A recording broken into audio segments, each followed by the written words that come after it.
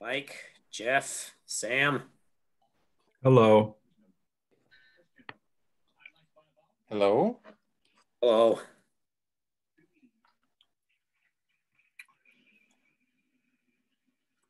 Jeff is muted. Yep. Looks that way.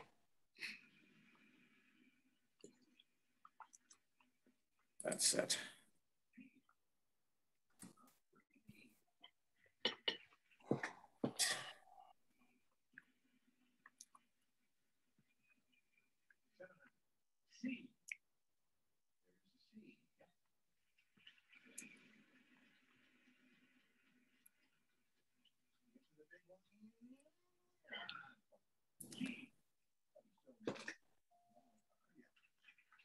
So, how's life? It's all right. Could be better. I could be retired already. I'm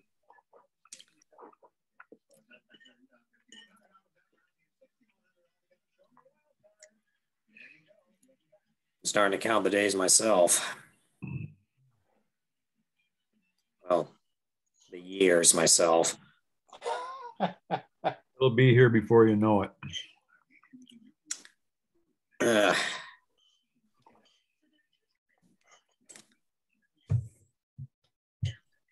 It will be here. Sometimes when things go too smooth, you're afraid that the shoe's going to drop on the other side. Things have been going really good for me lately. Getting lots done here around the house and outside, and little jobs. And That's good. so I've been on a roll for a while anyway.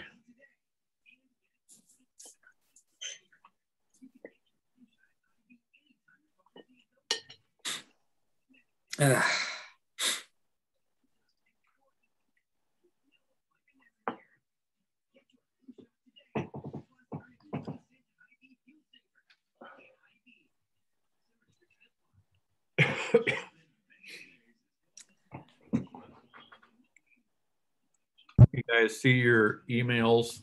I see Jim just sent one out from what we were kind of working on Saturday. I don't know. He sent it just moments ago, I think. Yep. Yeah, I got it. I saw it. Yeah. So we were out there for about 4 or 5 hours Saturday and went to both places. And so anyway, and I forwarded the layout to Dan. I haven't heard back from him. I'm not going to bother him right now, but I will call him probably as this week goes along and just confirm that he did get it and that we are dead serious about getting this done. Yep.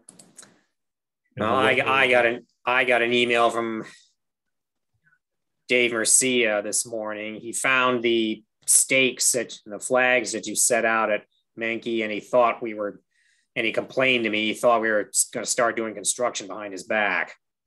Jeez. Oh my goodness. He says they've got some kind of event going on out there this Saturday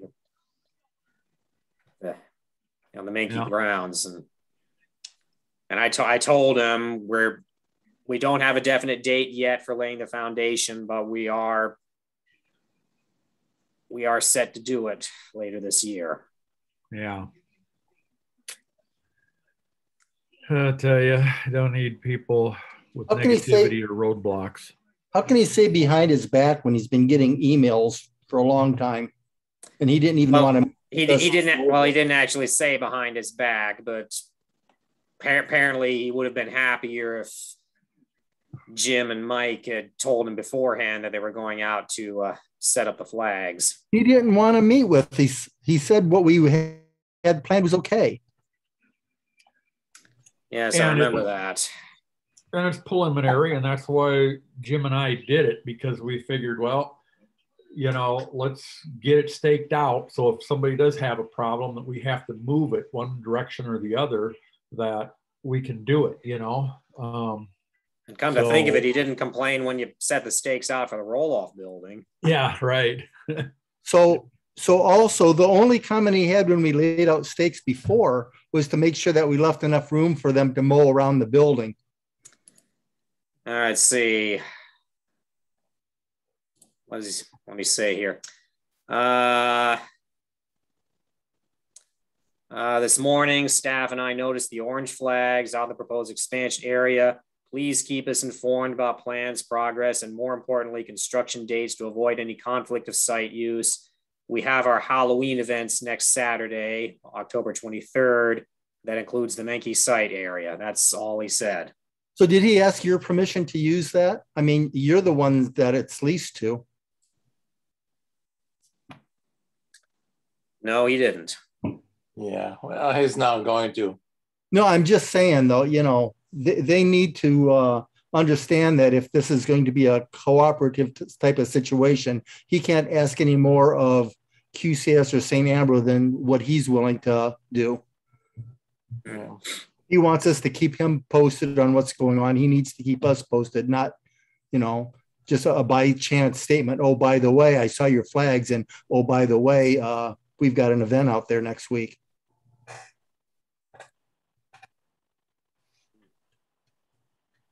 Well, when I texted Dan with the 3 photos and everything that I told him, I said, we definitely need, you know, at least a 2 or 3 day notice, because I got to put that cage together, which won't take long, but it would be, you know, so that we're aware too, that Dan just doesn't call me in the morning to say, hey, we're ready to go today. You know, I told him, I said, give us a little heads up here. So Mike, I think I understand how that would work, but so the first day he goes out there, I'm assuming he's going to kind of level stuff around or whatever, and put some forms around, dig the hole. Would he be pouring that pier the first day? I'll tell you what, as organized as that guy is, he could do the whole thing in a day. Okay. I guess I was trying to give you a little bit of feeling of flexibility that even if he went out there the first day, maybe he wouldn't be ready for you. But yeah, if he's that kind of guy, that he might be able to go over there and, you know, yeah, there's no reason you can't do it all at once. I'm not saying he can't, but right. I mean, he has a crew of 3 or 4, 5 guys besides calling for the cement, and he's got the equipment. I haven't seen his boring machine because he didn't need that here, but he says he has it. And the only thing I could see is that he could bore the hole, and when he bores it, he won't have to make it oversized necessarily. So if he can get his 24-inch tube, cardboard tube down, and we set it to the height of the top of the slab. Yeah, because we measured the height of the dome at Sherman Park, and it's 79 inches off the floor, and that pier is flat with the floor. Good. And we measured the Menke roll off. I wanted to see, because if we put the 12-inch in there, that we're not too far above or below, so that when we look out to the lower edges, that we're not obstructed with the view. And how be that thing was 79 inches too. Perfect. So he could set the pier and you know, bore that out, put the tube in, pour the cement, and he might not have to hardly backfill it, the pier, and then he goes right in and pours the rest of it around the sonotube. Yeah, and it'll all be level. We're not going to raise the pier up at all because it's 79 inches both places, and that's what we're going to go off of for the 12-inch. So is he going to supply the sonotube for that, or should we be proactive and get one ordered in? Well, when he calls me, I'll find that out. But Because I know I checked on the sonotube from this place, and it was going to take them almost 3 weeks to get it to me.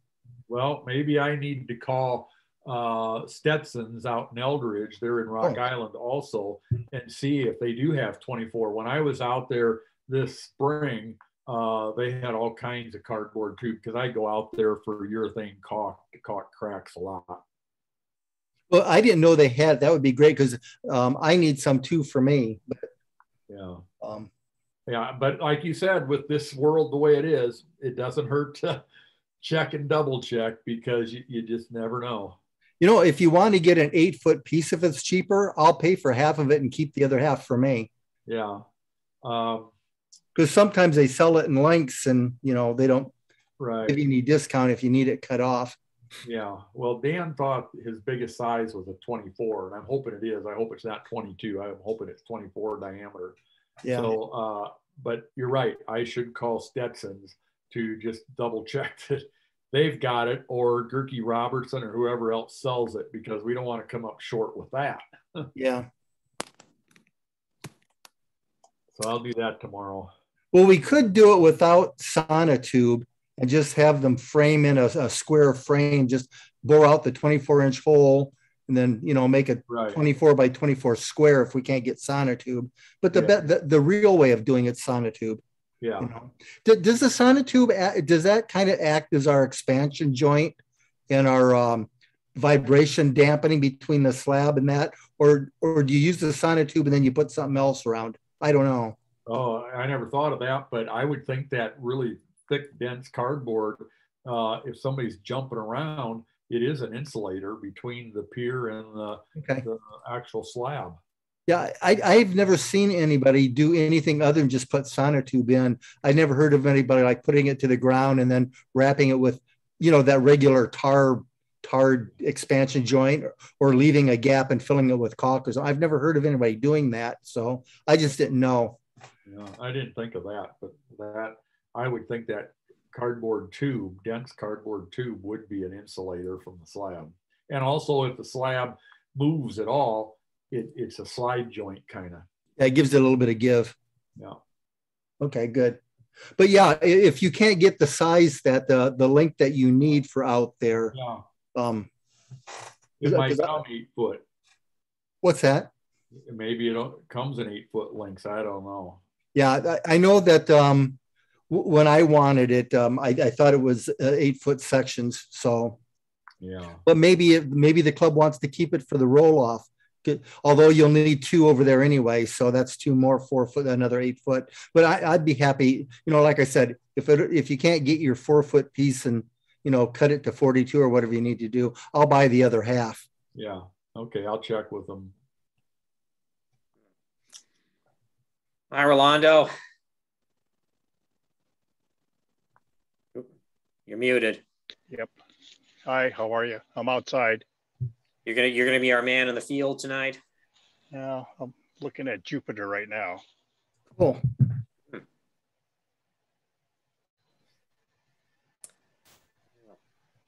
Pretty clear out. Yes.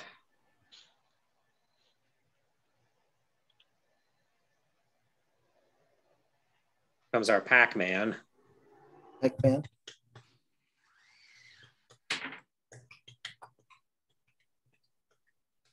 He's looking at Jupiter too. Whoa. Hi, Alan. How you doing? Same old. Doing really well then, right? Yep. Well, I think I scared half my astronomy students from showing up today. Last week's midterm did. Really tough. And I keep telling myself, I had this one professor in graduate school. You talk about tough tests. He gave tests so tough. If you got a 60% correct on one of his tests, that was an A. Yeah, I had some professors like that too. They didn't expect you to get 100% on the test. Mm. And nobody ever did.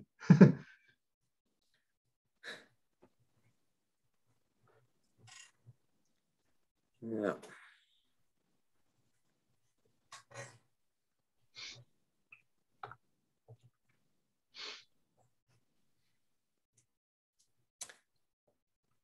Huh.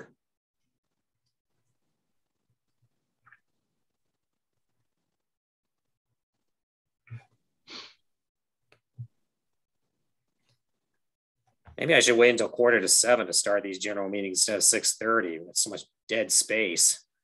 Well, no, if you wanted to, what you could do is leave it at 6:30 and call like a mini board meeting before to go over anything that needs to be, like we spent a lot of this time talking about the observatory, and that's cool. Mm-hmm. Do we have a regular presentation tonight? No.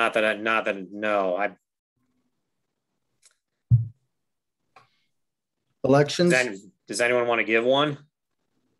I think Ellen should. I can always do some sort of a presentation. I don't have anything specifically prepared, but I can show you some pictures from Saturday night and Thursday night. Mm-hmm. Actually, does anyone have pictures from the Observe the Moon? Yeah. Since we didn't do any imaging, I just got a couple pictures of us that had scopes set up there, but that's sure.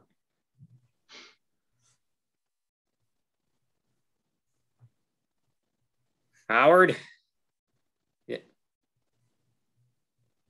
Am I seeing Rolando, am I seeing fireflies in the background? A red light.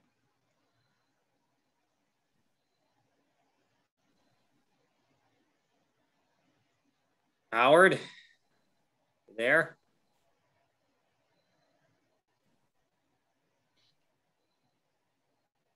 He's our silent partner tonight.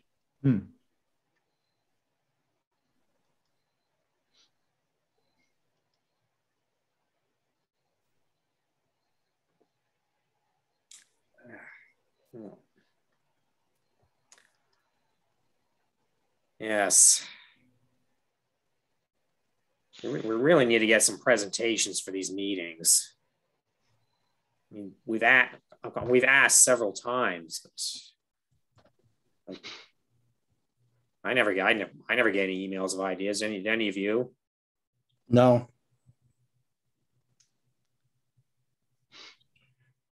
Yeah, I used to just try to do a variety. Well, January's meeting, I could always do my usual field report from the AAS conference. Those are always interesting. I always enjoyed hearing about what you guys did there. It's in Salt Lake City this time.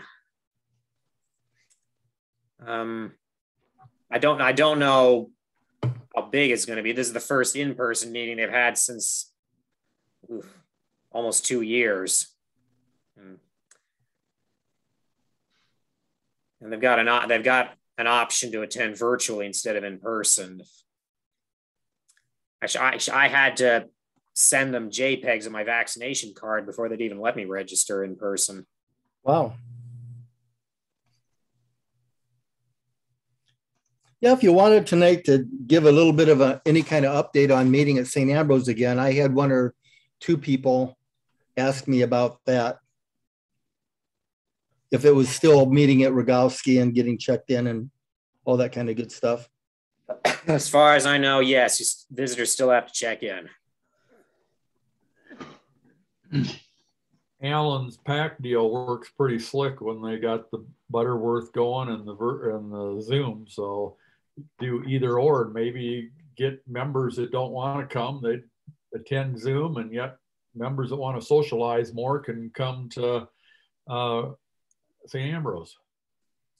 Well, again, with the hard part with St. Ambrose, before you can go into the building, you have to go to the Rogowski Center. talk about your vaccination, get checked in, then drive all the way over to. Yeah. I think Galvin Fine Arts is also a check-in center. Oh, I didn't know. That'd be good to know. Yeah, I mean, from there you could walk to McCarthy. Right.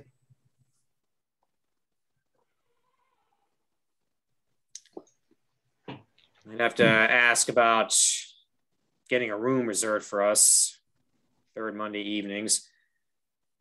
And I think Jim Kiss isn't there anymore, so I'd have to find out who's doing the room assignments now.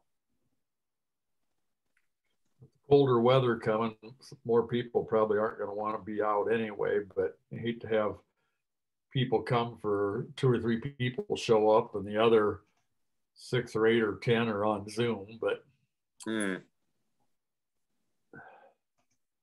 But I think that Zoom thing is good, but I like the idea of socializing once in a while. And yeah, we've been trying to do a combination where we meet at the Butterworth, and there might be, I don't know, 8 or 10 people show up there, and then the rest, show up via Zoom. That seems to work fairly well. And I'd also have to contact IT to see how we could do something like that with the equipment at Ambrose. Yeah. Well, we can do that at Ambrose easy enough. You've got a computer set. How are you? Good. All you have to do is log into Zoom there and share the screen like we normally do. Like to see Saturn? Hang on a minute. According to Zoom, you're muted, Howard.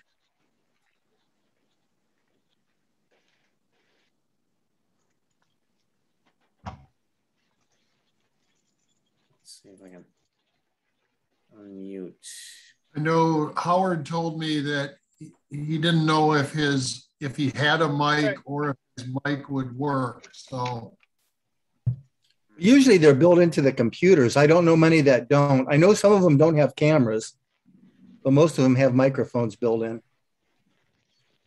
If it's a laptop, you would have both of those built in.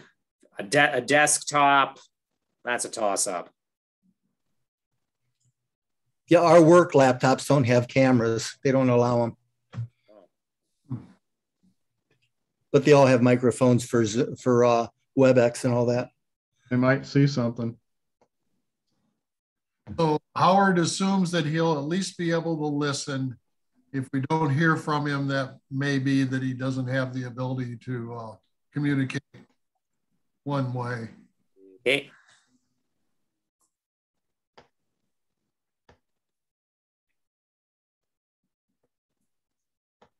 And I guess he can always send us a text message. Yeah, there's a chat feature on there. He should be able to use and send a chat to everybody. He's been using it. Okay, because he's only doing it to you then maybe. I don't know. Because I haven't been seeing that. Oh, I see him now. Okay, there. I'm trying to upload those files and it was covering that box. Okay. Right. Well, if you click on chat, you open a chat window. You'll be able to see him then.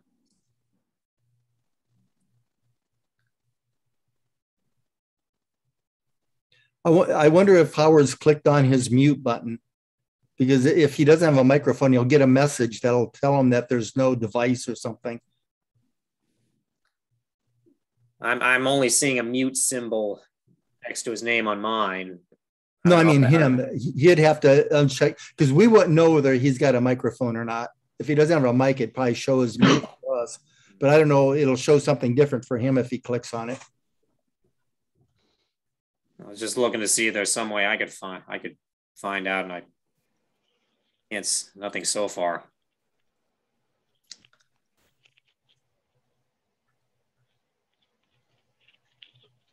Hey Howard, if you can hear me, there's a little microphone icon right next to your name, where your little rectangle is. See if you can click on that and see what it says. You might have to stand up on here, but look in this eyepiece right here. Can you see the rings? or not. You can go up a little bit further if you want. Rolando, who's with you? Close this eye. The neighbor, I think. He's doing outreach.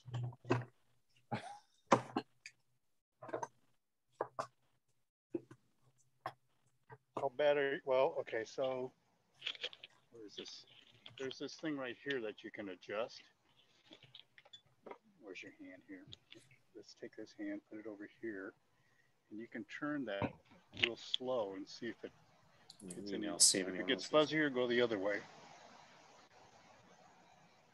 Slow too. Let's see. I can see a big round thing, just not the Big round thing. Circle. So The ring? it kind of Yeah. looks like a That's little dot. Jupiter. It's one of the There's biggest some, round like a things in ring the around solar it. system. It's pretty small compared to Jupiter over here. Got Rusty and Cecil joining us. Yeah, nothing. Can't see the rings. Well, Do you even know what you're looking for, honey? Yeah. Okay. let's here, let's try.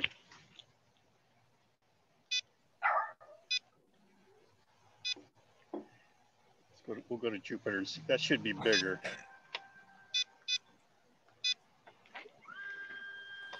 This is a lot bigger than Emmy's telescope she had, isn't it? Go out, Callie. Let's see. Can you see anything? It's really blurry. Okay, let's see here. No, I don't see it there. Oh, the ladder there.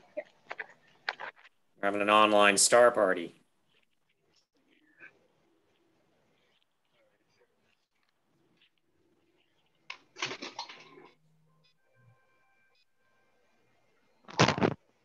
Well, I move that we start the meeting. It's 7 o'clock.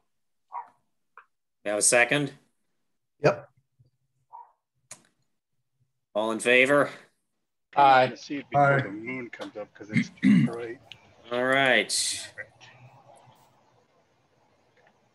Evening, everyone. Hello. Hello? Okay. Decent turnout tonight. You should see like a dot, and then you So- should see the moons around it. Let's see. Did everyone get the Yeah.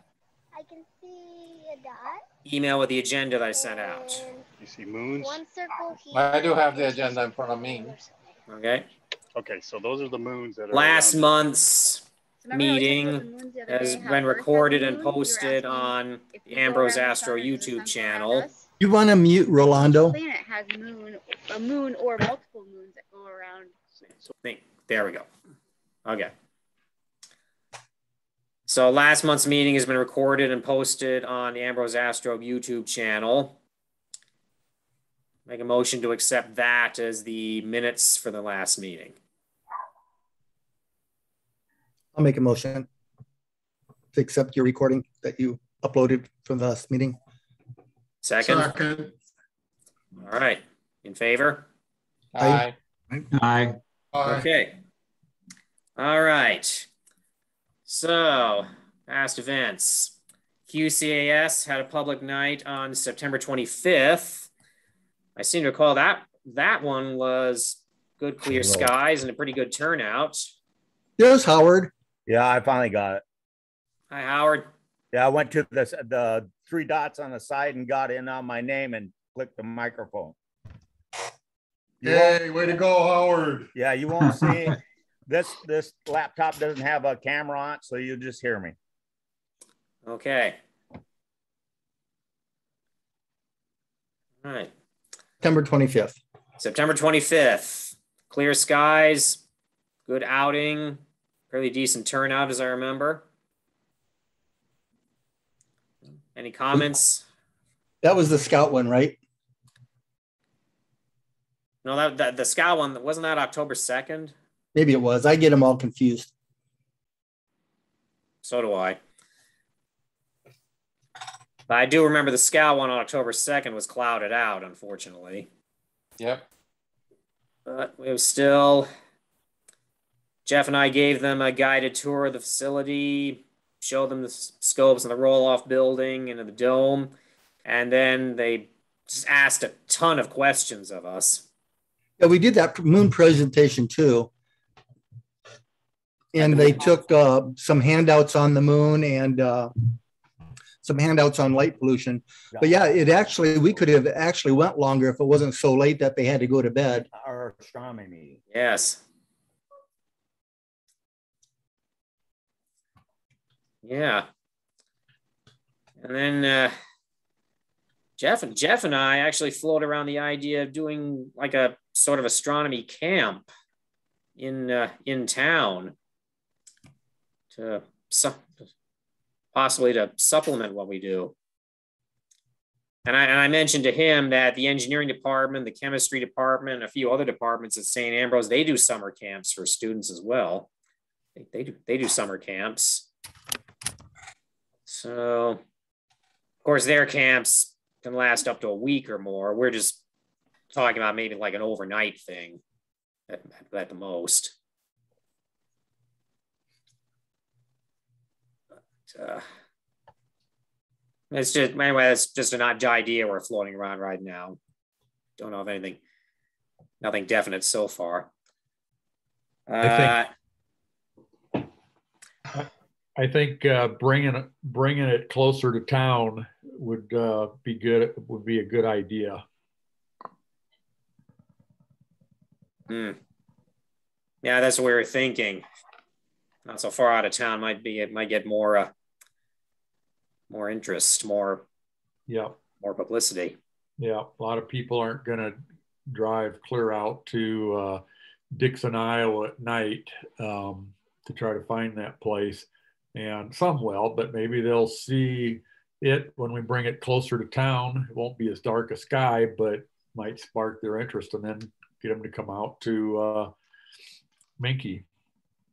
I was kind of hoping that kind of thing would happen with PAC because I know 5, 6, 7, 8 years ago, we didn't really want to do a whole lot of public outreach because that's kind of not where the club was geared toward going. And not only that, but PAC was doing such an excellent job in doing that. We thought that it might be a little bit redundant having two of the same thing going all the time. So we'd hoped to get more people kind of gleaned off of PAC's event to actually come out. Those that really got interested a lot could come out to a dark site and use large telescopes and that type of thing. So that didn't pan out as much as I was hoping it would, but yeah, we got to be a little bit careful and see what club members want, because as it is now, we don't get a lot of people, a lot of club participation and stuff. So it's always the same 2, 3, 4 people. So I don't know if bringing into town didn't really help a whole lot for my event last weekend. So well, another thing too, you could go to some outlying communities that might be 20 miles away. Don't want to infringe on PAC's program, but like I said, you might go to DeWitt. There's Walcott. I had a Calamus one, and I had about 25 people. Yeah, see, Walcott, Calamus, some of the outlying areas that aren't real far away, but maybe within 20 miles, that's a lot close. And then we go to their town, and it would still only be about 20 miles for us instead of 30 or 40 to out to Minky. Right. All right. So anyway, the October 2nd one was a St. Ambrose public night, and that was our last one of the 2021 season. And then October 9th, QCAS had a public night. And yeah, the weather wasn't great for that one either, was it?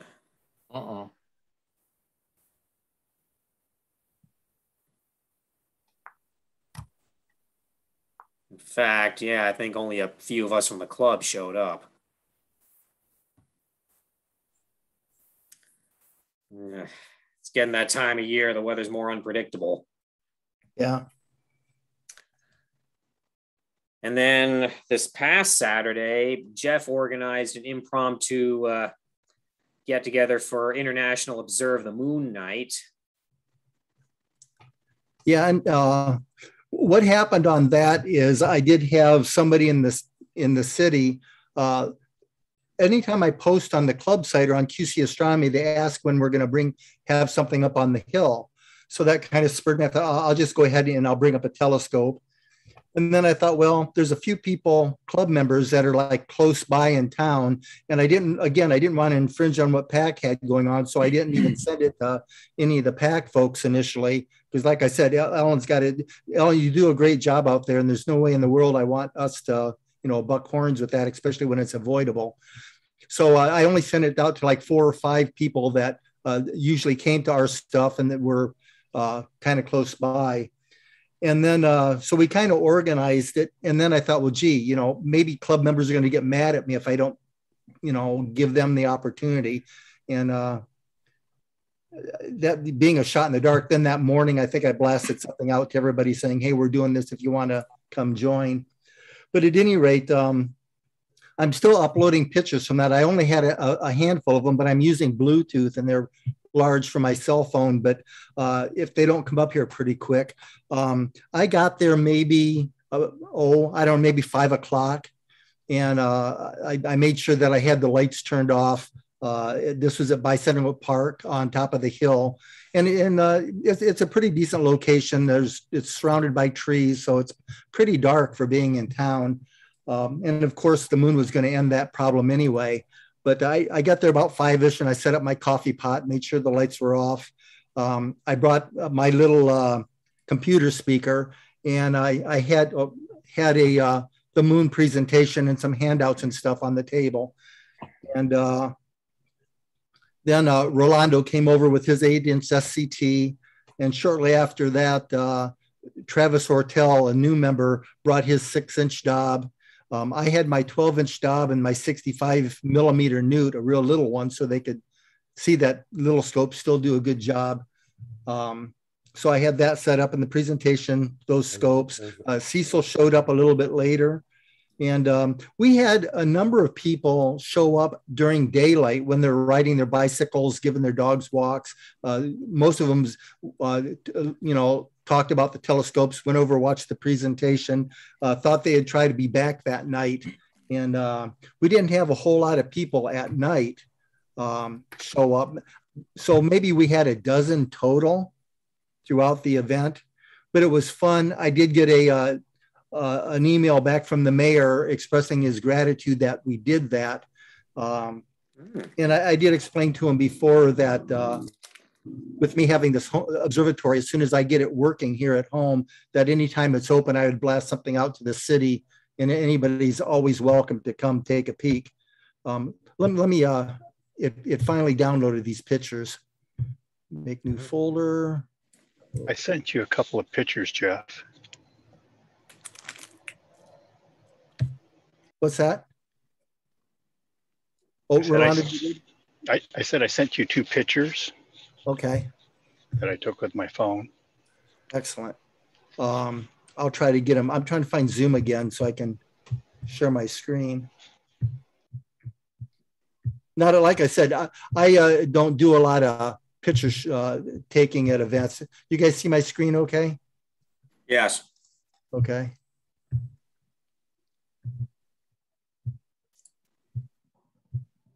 Is it showing? Yep. Mm-hmm. Okay, here's my 12-inch Dob. And here's that 65mm Newt. And I think everybody's here seeing both of those scopes. There's stories behind both of them that we don't need to get into, but at any rate, that was what I had set up. And then, of course, I had the little speaker and the moon presentation going. I had it cycling around, so that worked really well. Rolando, of course, brought his 8-inch SCT. So that was pretty nice. He got some really good views of Saturn on there. I was really impressed with them. It's my 9 1/4. Yeah. Was it a 9 1/4? Yeah. Okay. And there's Jason, Travis. I don't know whether any of you remember meeting him. He's a new member. He actually joined in last month. I don't recall meeting him. Yeah. And this is that little 6-inch Dob I picked up that in telescope, and it does an incredible job. And Dr. Mitchell, you've got a 6. This is the in telescope version of it. So I'm always pleased with that. at the end of the night, I just held my camera up to the scope and snapped a picture and put that on the Facebook page for Riverdale and told them we were ending it for the night. And then a little bit later on, I just held the cell phone up and no big deal. Said, it's the moon, Jupiter, and Saturn. And I did get comments back on those. And it's, I think, a little bit of regret that more people didn't show that it was, that would have been neat type of thing. So, well, you might do a follow-up next spring, and maybe the word will get out for the people that were there and say, hey, you got to go check this out. Yeah, and I think so too, because I've been up there a number of times. It has been a couple of years, but I used to go up there maybe every other month, and I get a handful of people. What I was hoping to do with this, and if we can do it more, I'd like to hit the city up for a donation to our observatory. But I think that I need to show them that to do a little bit more out there. I wouldn't be embarrassed to ask them for $1,000 or $2,000. If we were up there periodically.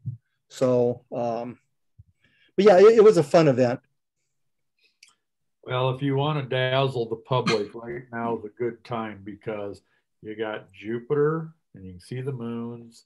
Alan did a great presentation with his video 12-inch Meade with Saturn, and could wash out Saturn and show the little moons and everything. And the moon, of course, was out. It was it'd be better if it was quarter phase or less, but it was kind of bright. And then Rusty did a great job when he had M13. See, those things that, you got to have something that really excites the public, because sometimes when you put something out there that's kind of faint, they can't relate to it, I don't think, as they can Saturn, Jupiter. And if we lose Jupiter and Saturn eventually, we got Orion coming up and that's a pretty good object to view. You got to have something that razzle dazzles the public to get them excited.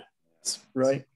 We had was it the sheriff deputy or the deputy there? She saw the Ring Nebula and Saturn and some of the planets, or the 2 planets. That was pretty funny, but yeah, she enjoyed it.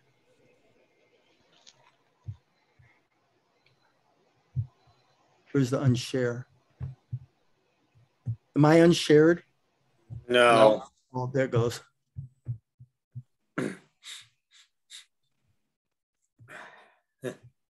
So anyway, it was fun. You want to see some pictures from Niabi? From Sure. your event last Saturday, yes. While you get that set up, Ellen, Rolando, can you show yours from that night? And then at least we'll keep the two sessions together. You want me to do that now? Yeah, why don't you? Because we just talked. Is that from tonight or from last Saturday? That was from Saturday. Okay, yeah. So that's it. It's the same event. So then we're not splitting up the event. Can you see my screen at all? Yes. Yes. Yep. So that was just with my my Samsung phone, shooting it through the eyepiece.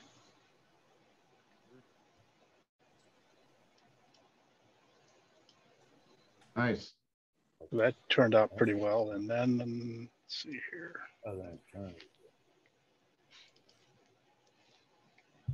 Just another picture.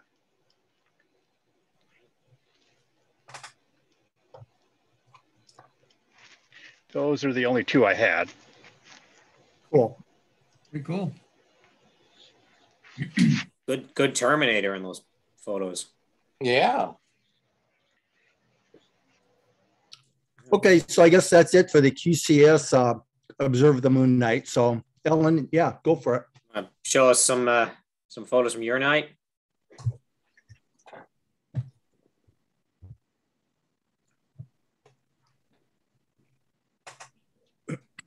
Can you see that? Mm-hmm. Yep. So one of the things we always try to do before we really start observing is get a group photo.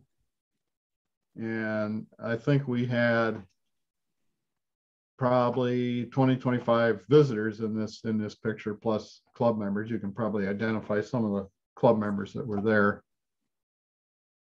But that's always nice. How many scopes did we have set up? We had the PACMO. Rusty, you had yours. Byron had one. Dale, Dino, Dino, and Kennedy. Ron, Mullen. Yeah, we had quite a few telescopes set up. Yeah, I had mine set up. And let me go through. I don't have these maybe organized just the best way I could, but here's one that is kind of a composite. That night, Io and Europa had a conjunction, and I think we quit around 10:30. I think everybody left at 10:30, so they might have gotten a little bit closer by then. But people were really amazed that they could actually see the moons actually moving in real time. You know, just watching them on the video screen. That was pretty cool. Yep.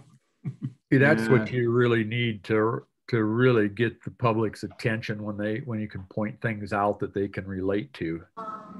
And then the other thing that we do is, try to get pictures that bring the moons out.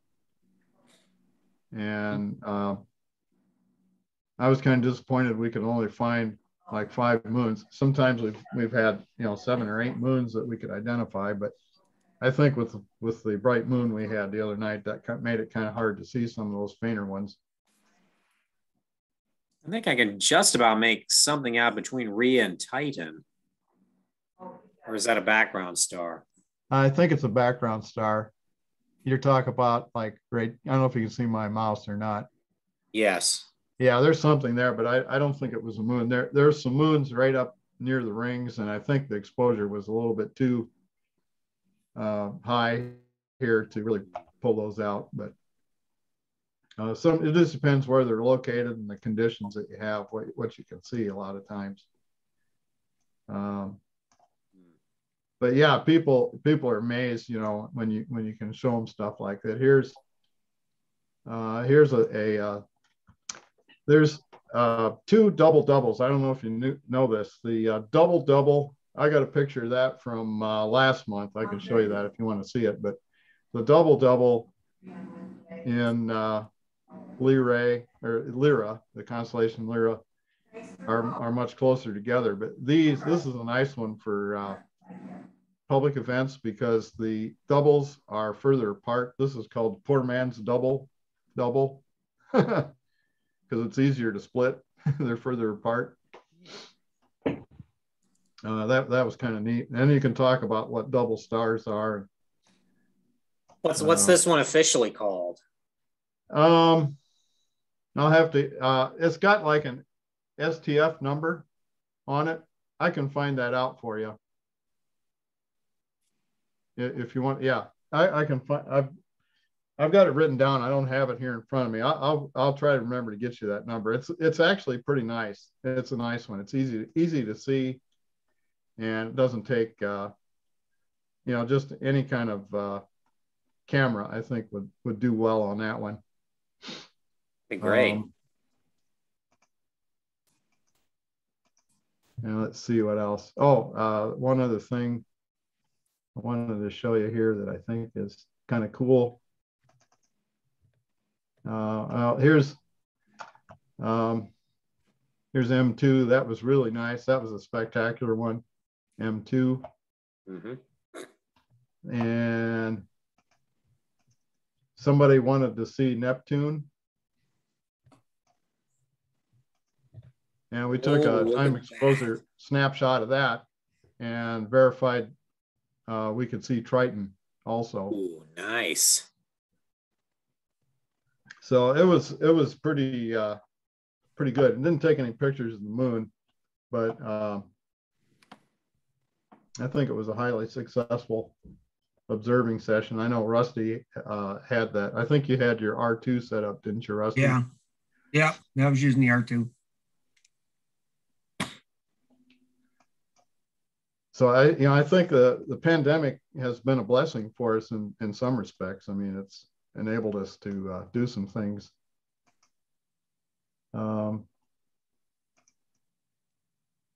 We did have a Cub Scouts outreach session. This was a small group of us. Just a couple of days before that, and we were looking at the moon there.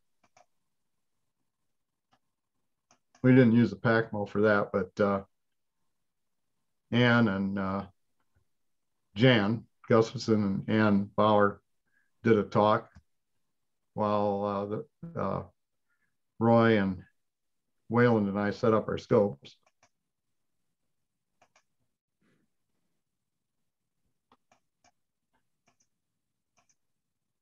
There's M13. Oh, this is a nice object here too. If you want to talk about carbon stars, you know, massive red stars, supergiant stars, this is a really nice one here. This is the Garnet star. That's one of my favorites. And it really shows up red on the monitor. and this was Neptune that night. And it was a little better conditions. You could actually really see Triton well that night. And you can see it's in a different position too. Things are moving out there. Ring Nebula.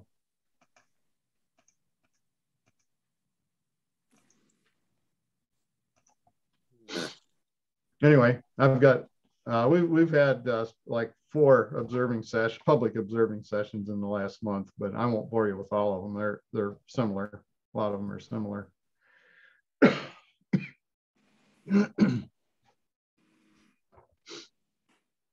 Very nice. Let's see, I need to unshare here somehow.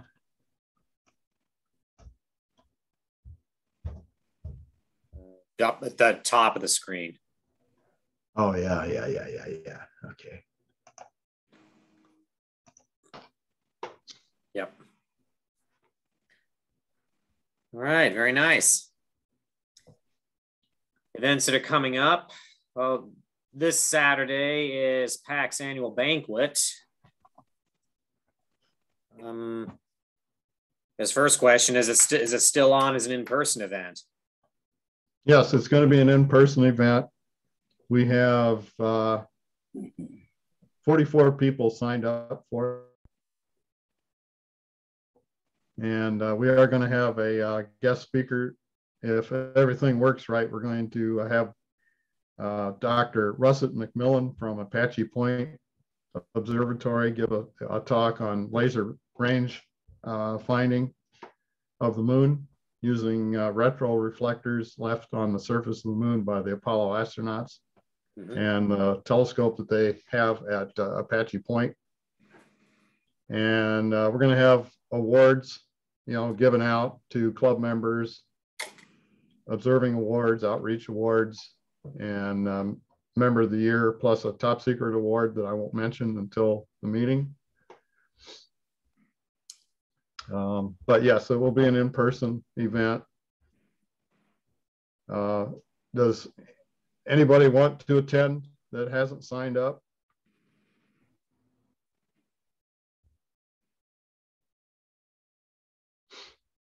Okay, so that's good. We're happy with the numbers. I'm not looking for more, but if you said you wanted to attend, I could probably still get you in. All right.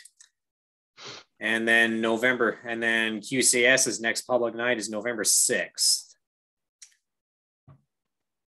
November 6th. So, November 6th, is that when daylight savings time ends that night? It's around that time. Let me double check. Let's see, does that?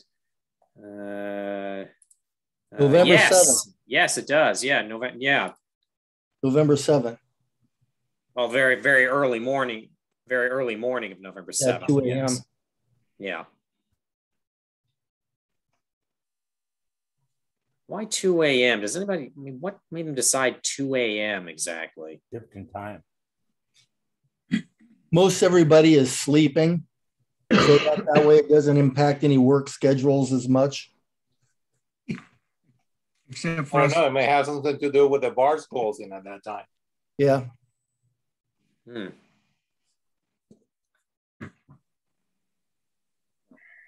You think they'd be everybody for an hour.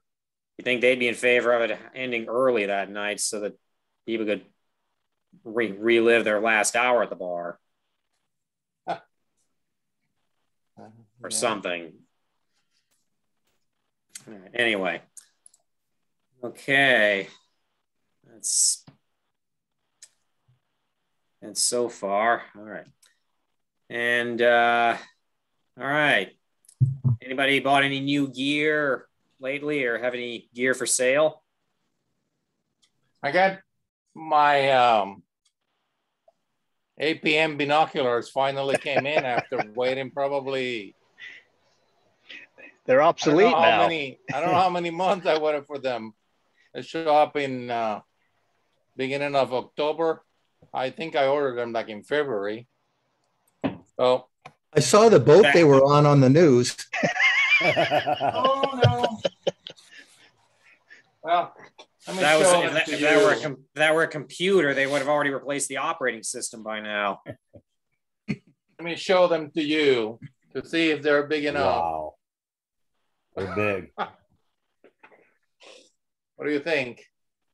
Are you going to have to start lifting weights before you can use them? Oh, they weigh 9 pounds actually. Yeah. What size are they? These are 25 by 100. Wow. Jeez, this is bigger than mine. Yeah, that's the same size as the Orion ones I got, Sam. That's what she said. Yeah. Too heavy to hold. I have something to sell. I acquired it here a little while back. Couldn't even get them at the time, and it ended up showing up. And have a brand new Celestron Edge 8-inch optical tube assembly with the dovetail, no mount, just the telescope. It is $1,400, and since it's brand new, all I did was open the box. I haven't even taken anything out of the box. Just opened up to make sure everything was there. And right now, just starting out, I would sell it for $1,300. It'd save you $100, but it's brand new. 8-inch Edge OTA with the dovetail. It's brand new. Why are you selling it? Because I think I might either go to Newtonian, or I think I would have rather got the 9¼ inch. I got an 11-inch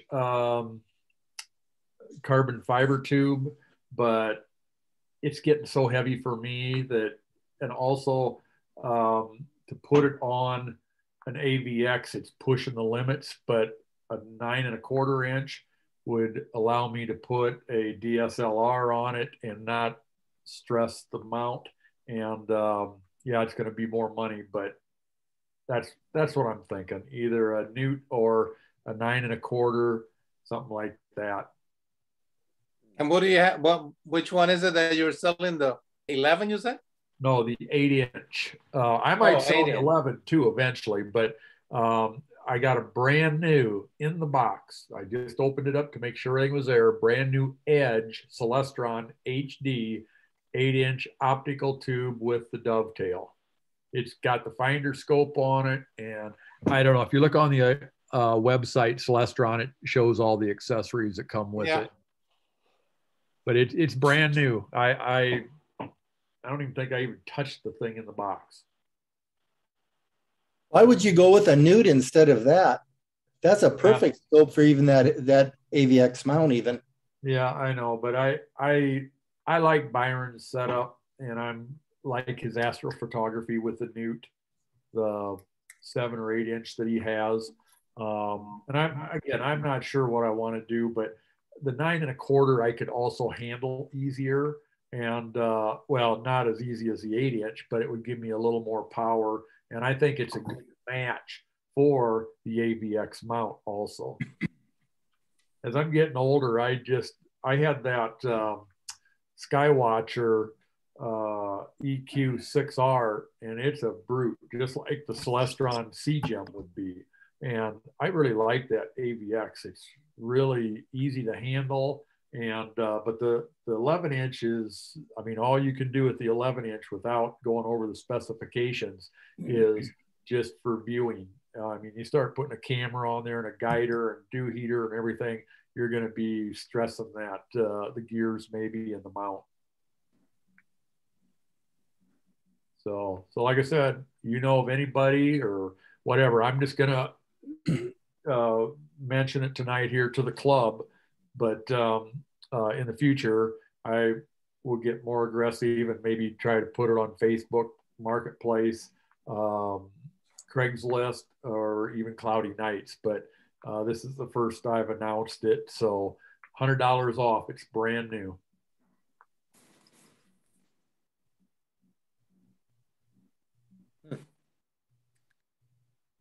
Oh, sound like quite a scope. Oh. I think Jeff had an 11 inch edge, didn't you? Yeah, I still got it. I love it.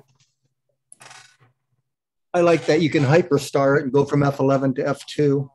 Yeah, well, that's why I don't really want to take and sell the 11 inch, because I got an 11 inch hyperstar for that too.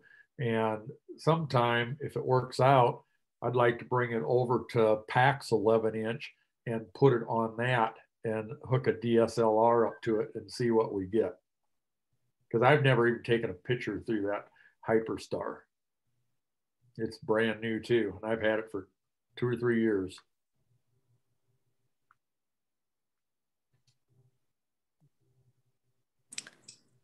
No.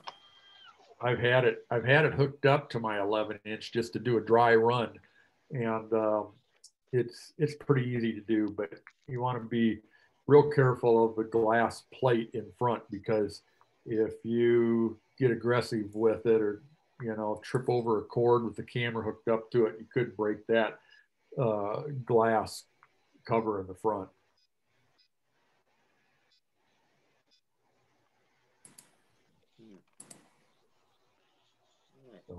So anybody wants to get into astronomy, any friends you know or whatever, that would be a great starter scope, that 8 inch.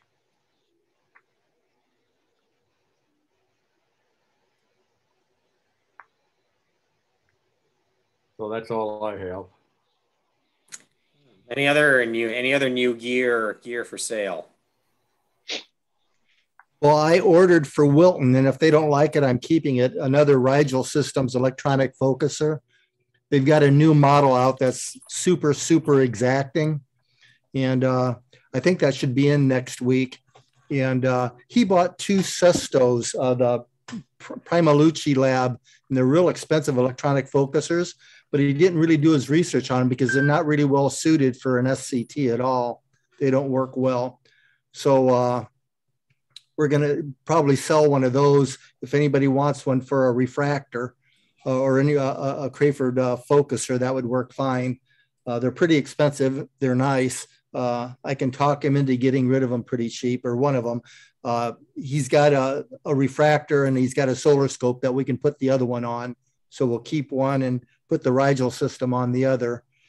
And if for some reason he doesn't care for the Rigel, then I'm just going to keep it for my setup, because it's the same bracket and gearing for his Meade as it is for my Celestron, because we both have feather touch focusers. So that's pretty cool that it's that versatile. Mm-hmm. Anyone else? Just for the heck of it, I think you can see that. That's basically what it looks like. I think everybody knows what an edge 8 inch looks like.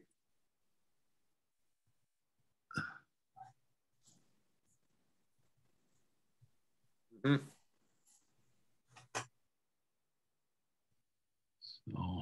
So basically our 14 inch edge, only smaller. Right. Yep. That's it.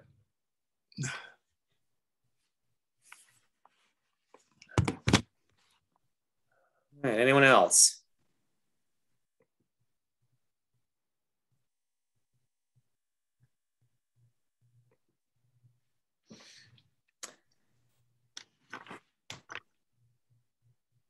We still need ideas for presentations for these meetings.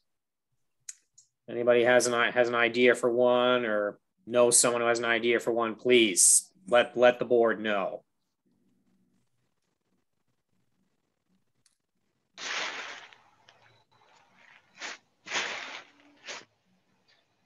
Remember, Mike, we don't want anchovies. Mm.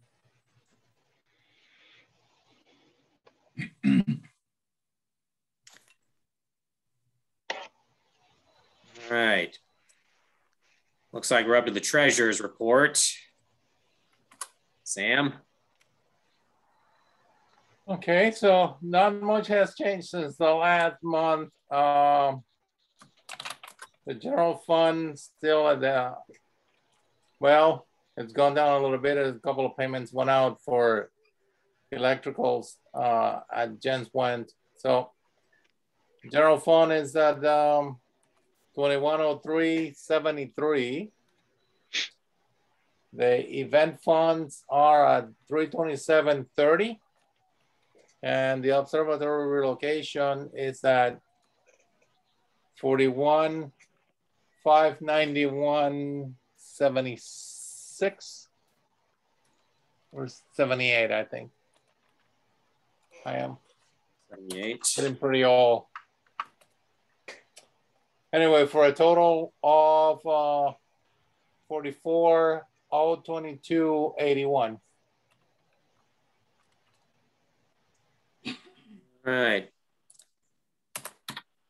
Well, hopefully we won't have to make too many more payments for Sherman Park.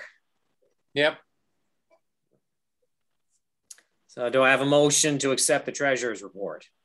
So moved. Any seconds? Second. All those in favor of accepting? Aye. Aye. Aye. So moved. Which brings us to observatory relocation. And one thing you mentioned about, talking about not having to make too many more payments to Sherman Park. Let's see, who sent out that email? Was it trying to find it? Which one was it? Get so many emails these days. Jim.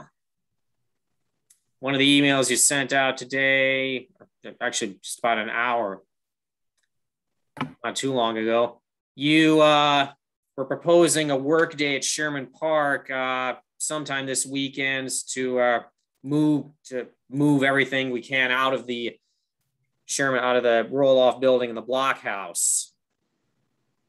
Yeah, right? why don't I just read the email that I sent to the board, and then Mike can add anything that he'd like to. I said, Mike and I had a productive day Saturday. We measured the existing dome building, concrete slab, and finalized the size of the concrete for the future dome building.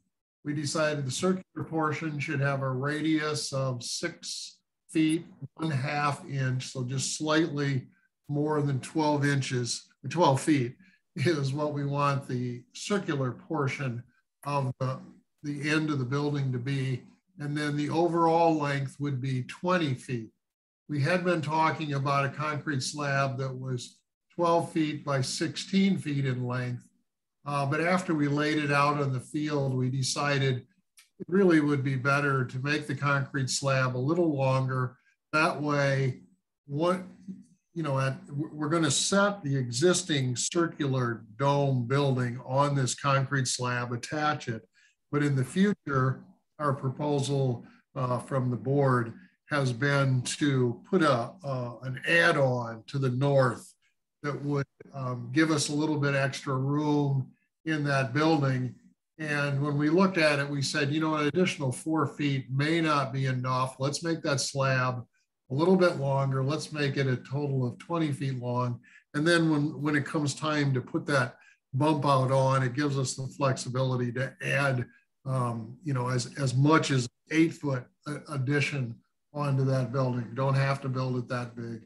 And we did put orange stakes that would mark the location Mike took some photographs. He's going to send that to the contractor. We just want to let the contractor know we're really ready to go. Whenever he got the labor, the time, we're ready for him, and he can move in and get that work done, because we really like to get that done as soon as we can this year, so that then we can have club members move the dome to that location.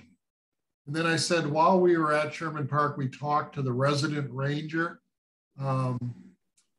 We told him about our plans, and he told us whatever of the building that we would want. For example, they're not going to make use of the building with the roof rolled off. So if we want to take the wheels or the metal rail for use on our new building, you know, he's fine with us doing that. As a matter of fact, he said, you know, they would prefer to have those 4x4 posts that support the rail system and the roof when it's rolled off. They'd prefer that we take that away.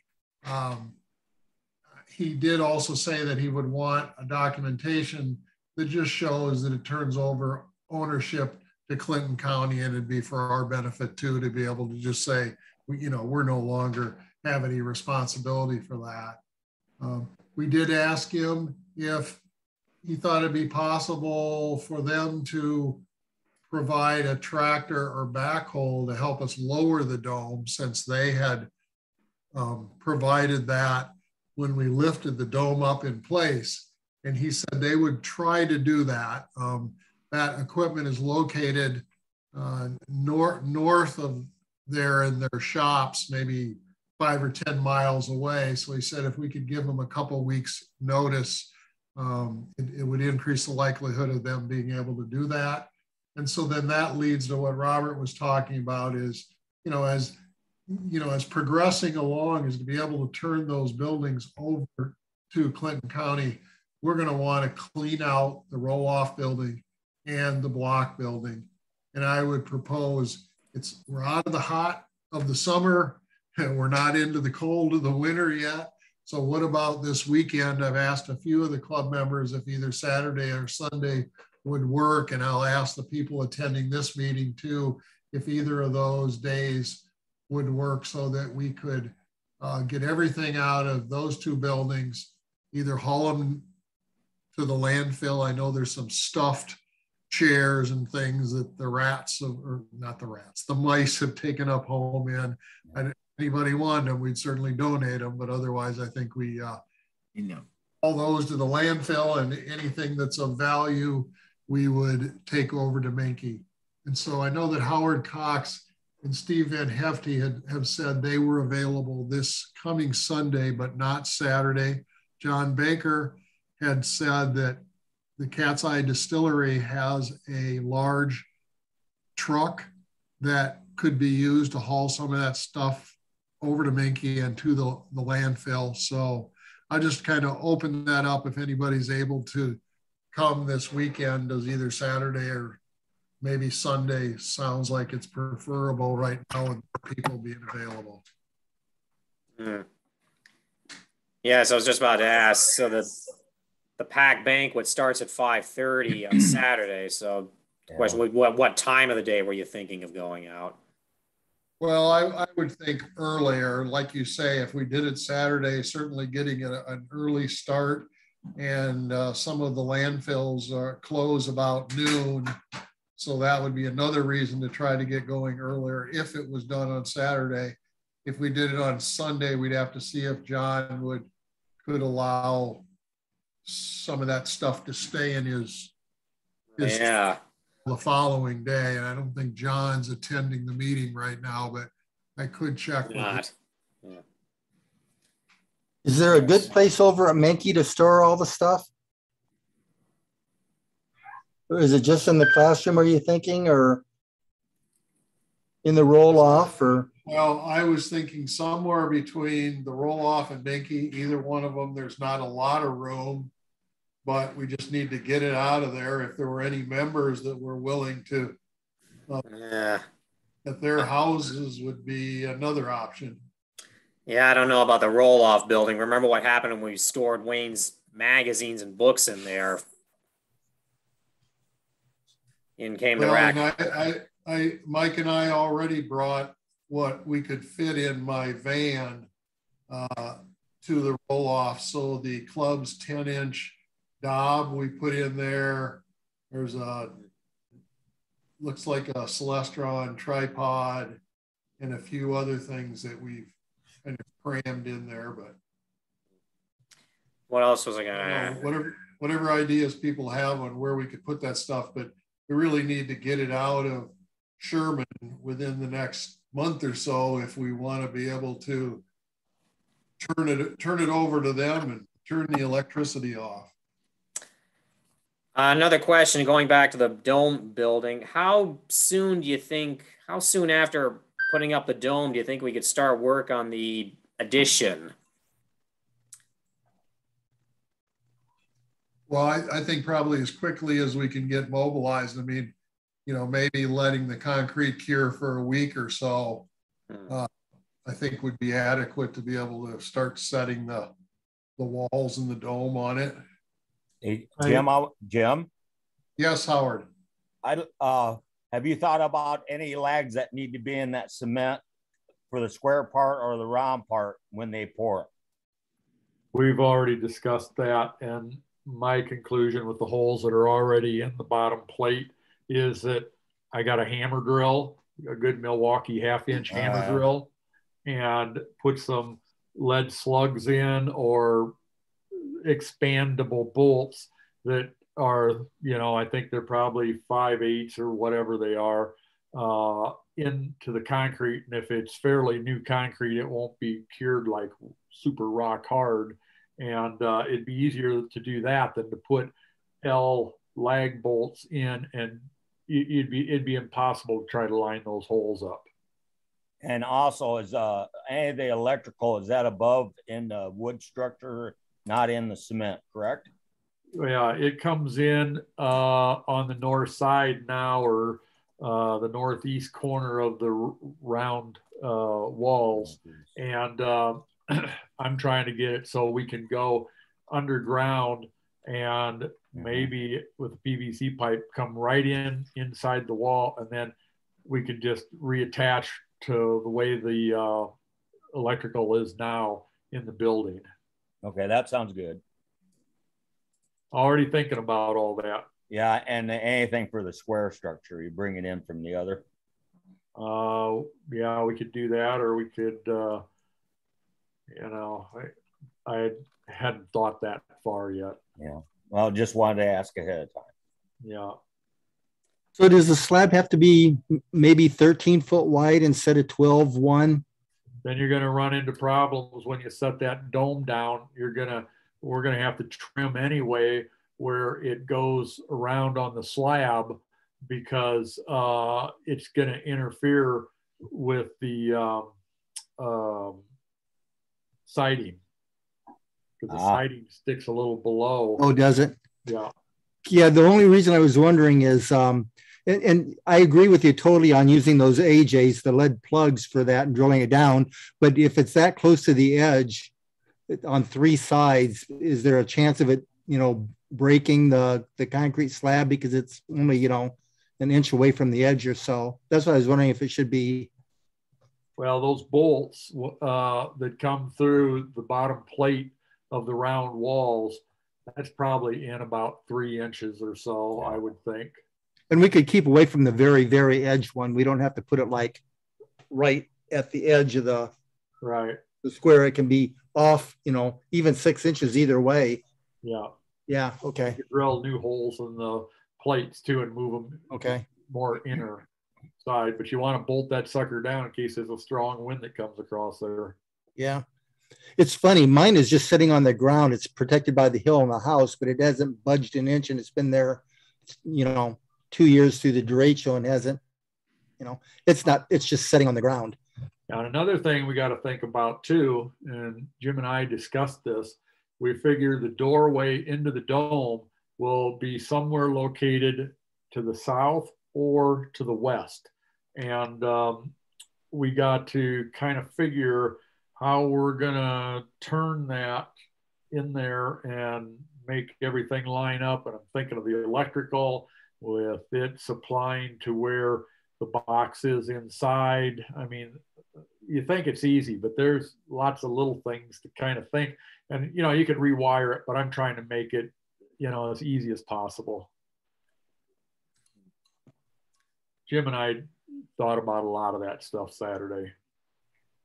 And I guess the door doesn't have to be perfectly north, south, east, or west. It can be southwest. Right, right. And that's where it might be. Yeah. I kind of like things aiming a little bit toward the Mankey classroom, so you can kind of look out the window and see, you know, if people are coming or going or whatever. I don't know whether it matters or not. But. Yeah. That's where we were thinking, south to west, somewhere in that quadrant. And after the dome is erected, how soon do you think we could start thinking about or start working on the extension to it that we're talking about? Well, I would say, you know, if you have a mild winter, we could, you know, get ideas going for that. It's just that there you go. You got some more money being allocated, taken away from the roll-off project. I think what you're thinking about, Dr. Mitchell, is you're running out of storage room for all the crap we're bringing over from Sherman Park. But as Jim and I was talking, if you really look at a lot of stuff that we've brought over, I think a lot of it, and I don't really want to classify it as junk or it's outdated, but I think there's a lot of sorting that could be done, and we could condense and get rid of some of that stuff, because I just don't think some of it's outdated. It's just not functionable anymore. I mean, that's my idea. If it was me, I'd clean house. Actually, what I was thinking was that I was reviewing the acceptance letter for the riverboat grant that's this dome is part of, and it says that the project has to be in progress within 12 months of receiving the money.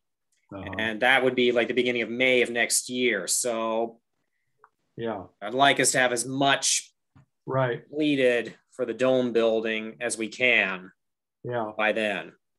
Well, we just got to think of the height, and Jim and I talked about that also, about we got to have a little pitch so you get water off the top, but you know, maybe a 212 pitch. So every foot, it only rises 2 inches.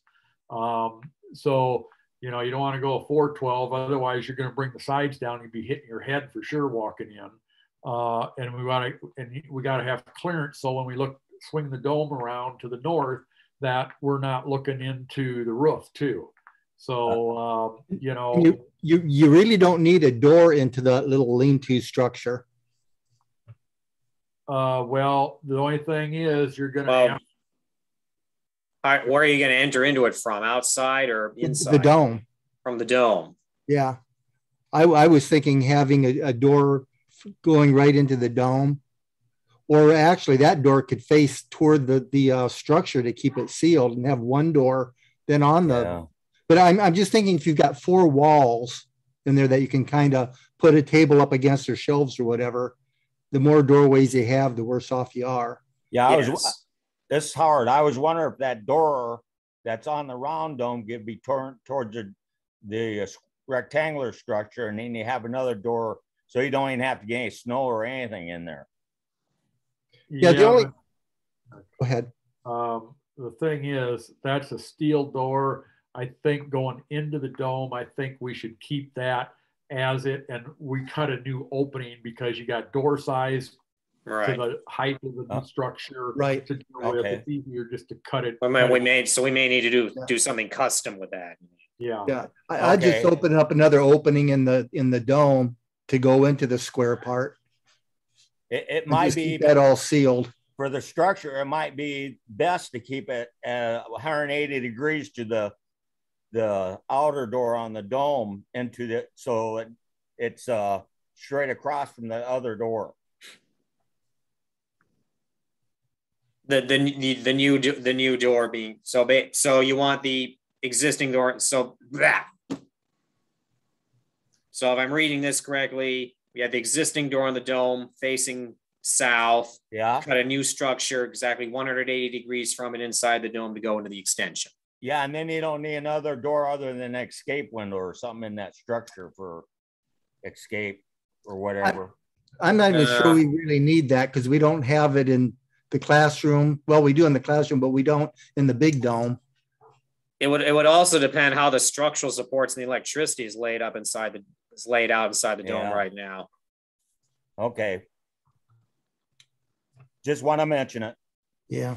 Then you guys can make the decision. It's a good idea if we can do it. Yeah. So,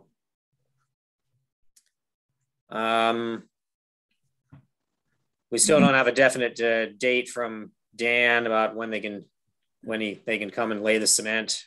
Well, I sent a text message to him yesterday and I have not heard a word back, but I'm not going to call him like today or tomorrow, but I will be calling him by next weekend to confirm that he did get that text, because the flagging of the layout for the foundation was done not only so we know where we're going with it, but to also give him a signal that, hey, we're rolling here, we're ready to go. Yes. Speaking of which, I haven't gotten around to emailing Scott Hortz. I did. I still haven't heard back from him. I did 2 weeks ago. Good and I asked him if he was still in business. Yeah. Good luck with Nothing that. from. Yeah. Well, So, I said I could try, see if maybe answer me. I'm trying to think what exactly do I ask him? I mean, if he's interested in building our roll off and that we're ready, that we're soon ready to go, and we don't want to pour the concrete until we get a contractor. But speaking on that, do we this Wapsie River do we have to take the old track and rollers off the old roll off, or can we just leave it? Well, we can leave it. Okay, One I think the main thing is just whether we see that as a financial advantage to us, what it's going to cost us to buy those components. And then I think a secondary thing was, since they don't want some of the things remaining, they're not sure if they're going to demolish the entire building, whether we, help them out by removing a portion of it.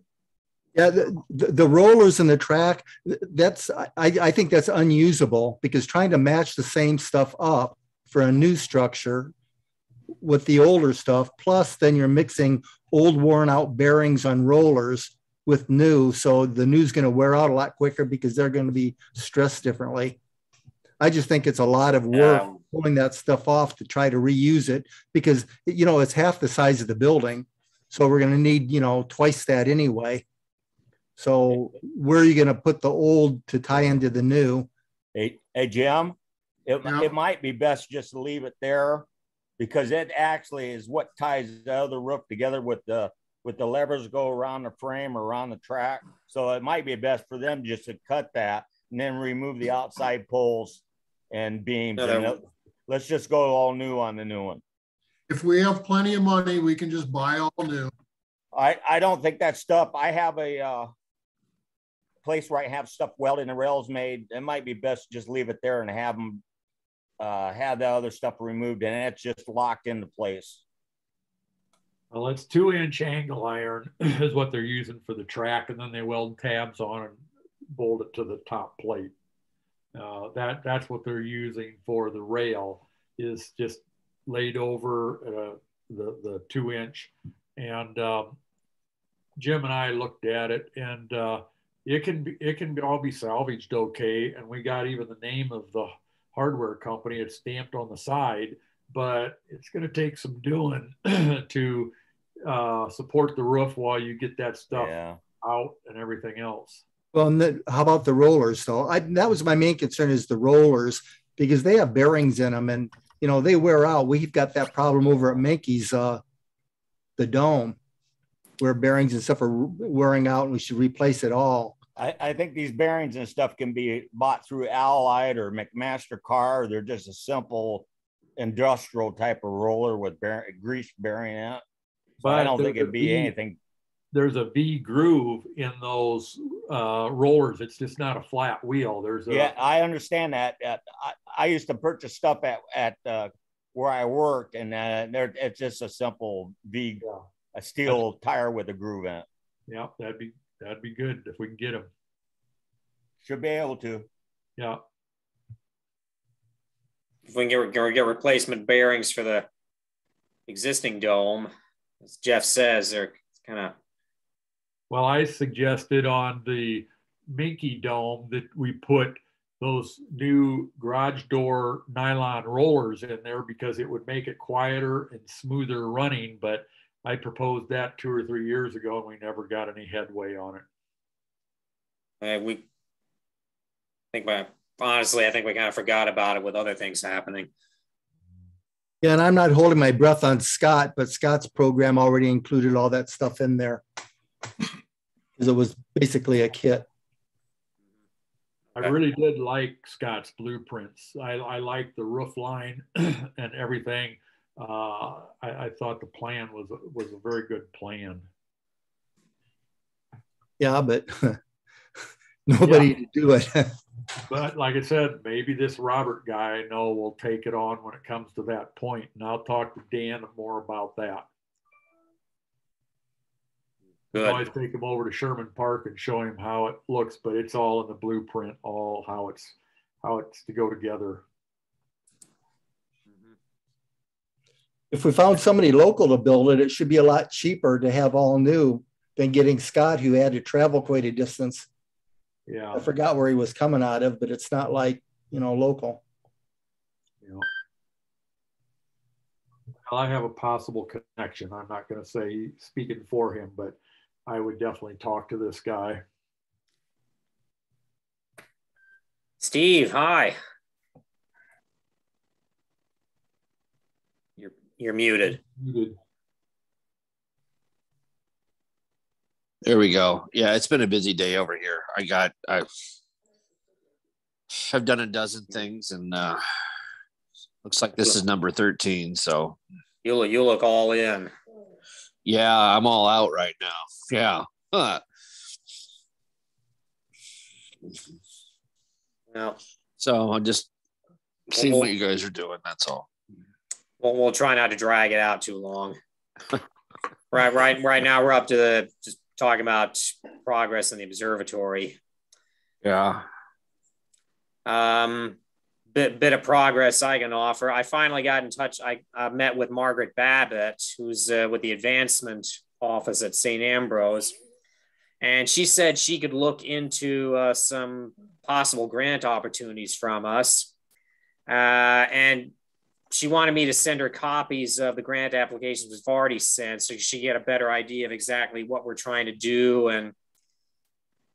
and perhaps better able to pick out grant opportunities that might be more inclined to give us money. I've yet to hear back from her about that part, but as soon as she does, I'll flash out a message to the board and see where we go from there. She mentioned Arconic might be a place to try.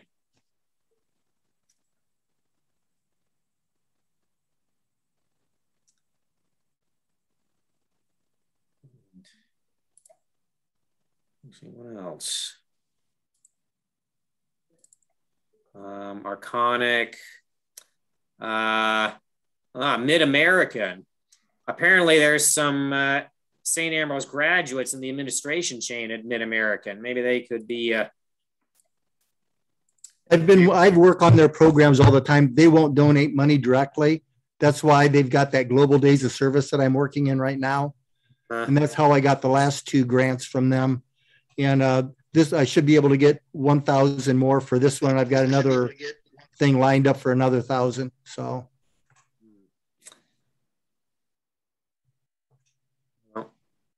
She did mention that some of them supported the construction of McMullen Hall.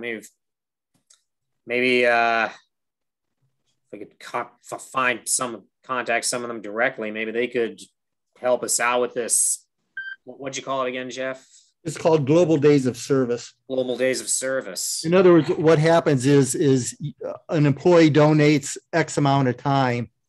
And for the amount of time that you've donated to support a nonprofit organization, they donate so much per hour that you put in. So if you've got some students that did some work, like on McMullen, they would match some funds to donate toward that project.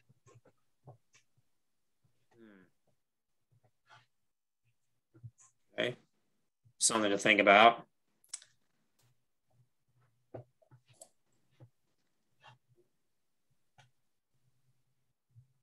The way she sounded it, if we were to do these grants under St. Ambrose's name, they'd need cabinet approval. So it sounds like it would be a lot less hassle if QCAS goes for these grants directly.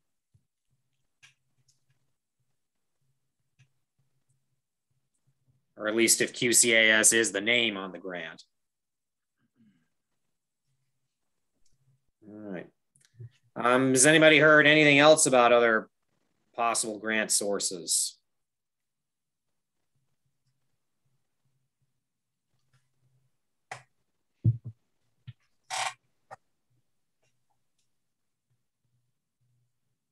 I'll take that as a no. All right, is anything else anyone wants to talk about the observatory?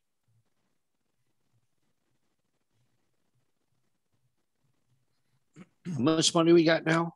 40 grand, 30 grand? Treasurer's report in the observatory fund itself, $41,591.78. We're thinking we need another 15 to 20,000 to be able to build the roll-off building.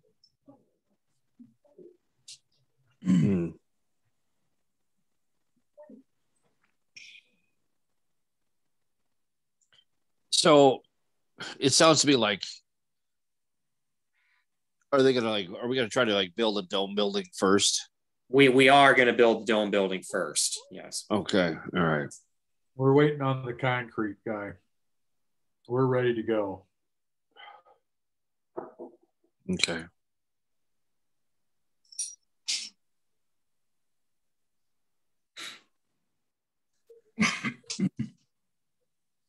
Else? I'm going to tie off of that with some Walton Observatory stuff, if that's okay. Is that okay? Go ahead. Okay, so I've been working on, of course, the Walton Observatory project. And what's happening with that is for me doing this work, they're going to donate $1,000 to QCAS for the observatory. So I got that $1,000 coming in. But also, I've been documenting this work. And for this Global Days of Service at Mid-American Energy, when I turn in those, this amount of hours will qualify us for another 1,000. So here, by the end of the year, this project will be done, and I'll have that both turned in. So we should have $2 grand coming in on that.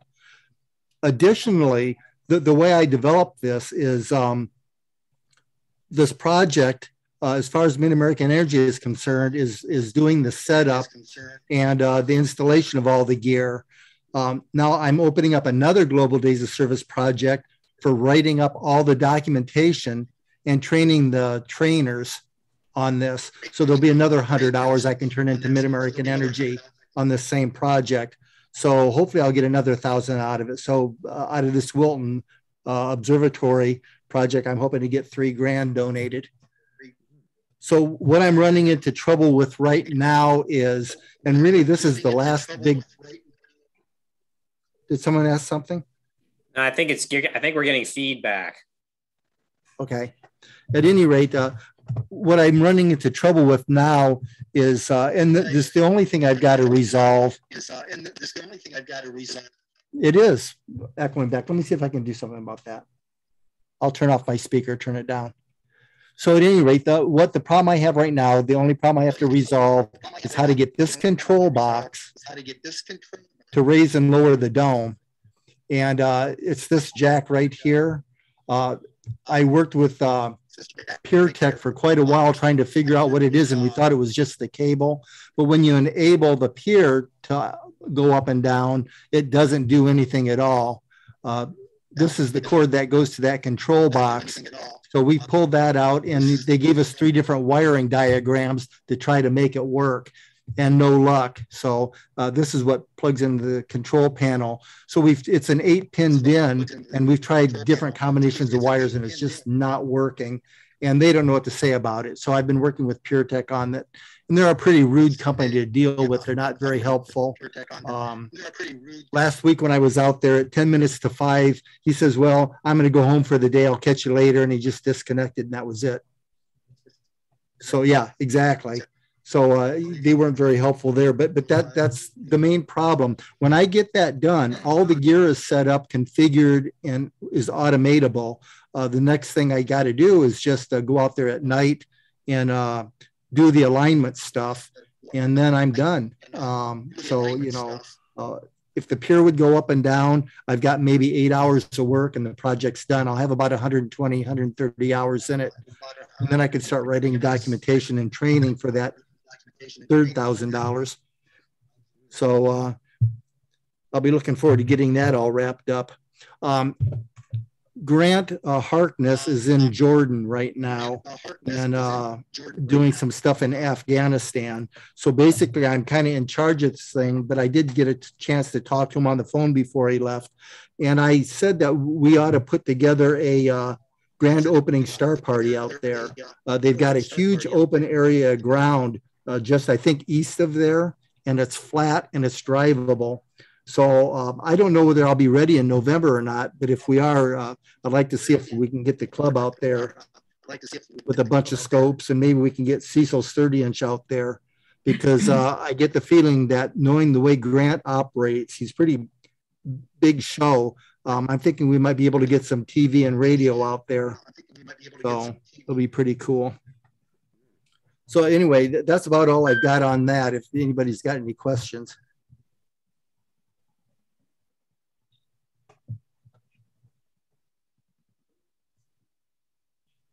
Anybody?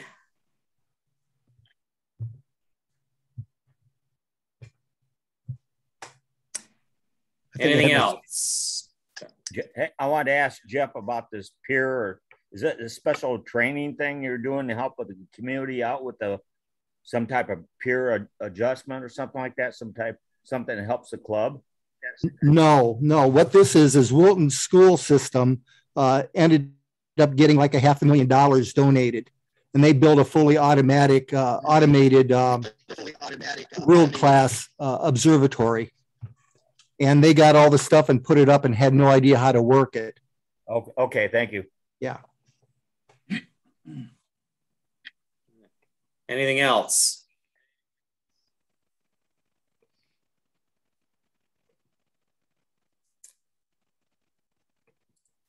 I would like to mention that maybe we could get some pictures taken of the old roll-off dome at Sherman Park, so we know how that was put together before we leave it. Is that right? Somebody or have photos and everything? Or the rollers? Jim and I have taken a lot of pictures of that stuff already. Okay, just wanted to ask. Thanks. Is Dana still a key?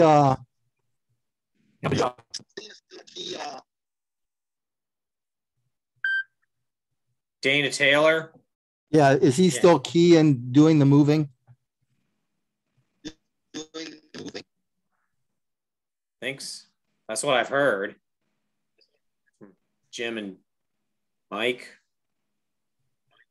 Yeah, that'd be great if we have, he will do whatever he wants us to do, because he was ahead of it the last time, from what I understand. And if he wants to take control, we'll do it against him. Mike, you're breaking up. Yeah, Dana and John told us, let us know when the concrete is done. Cool. Okay. Anything else?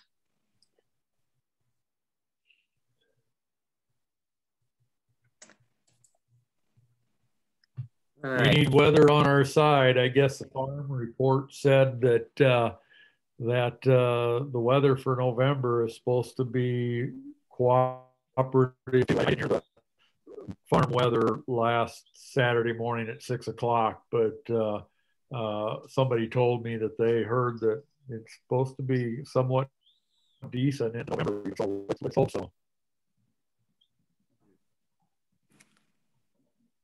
Okay. All right. Time to start thinking about 2022 elections. Now I'm getting feedback. All right. So positions for president, vice president, secretary, and treasurer.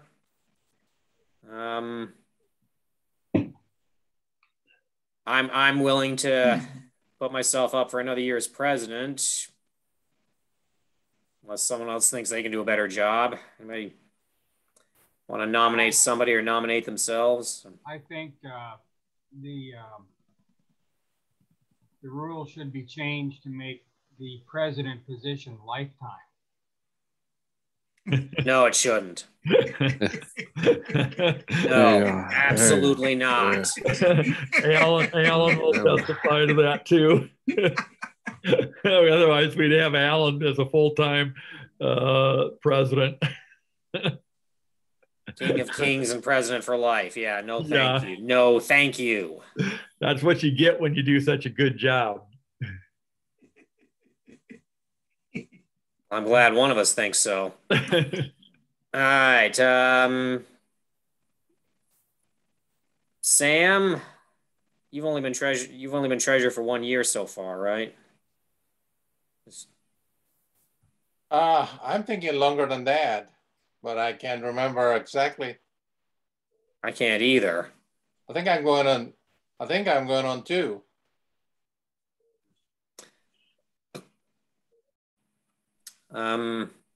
Maybe I can't remember.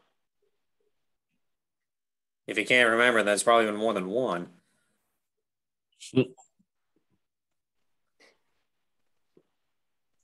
And then, well, I tell you what, I got elected the last time that we have a banquet. When was that? That would have been 2 years ago. Yep. Okay. Well, then what about vice president and secretary? Our vice president has moved out of state, and our secretary's been AWOL for months.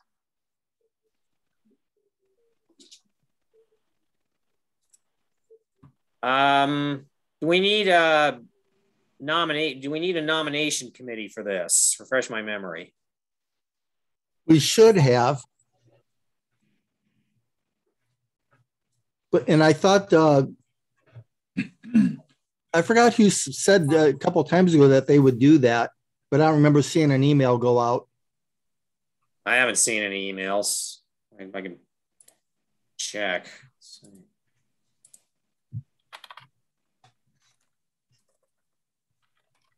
Nation.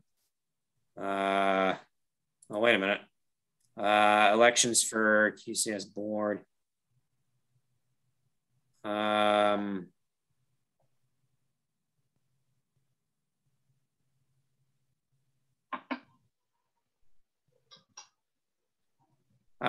got an email from Paul Levesque. He's available to help when needed with publicity. That's all he said, other than he doesn't want to be secretary for both clubs at the same time. Wait a minute.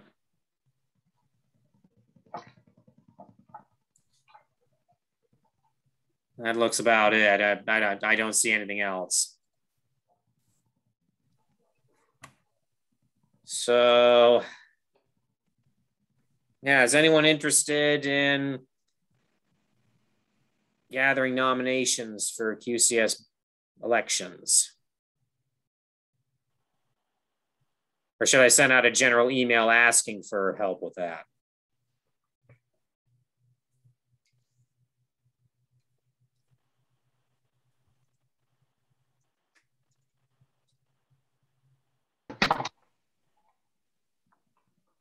general email first, maybe.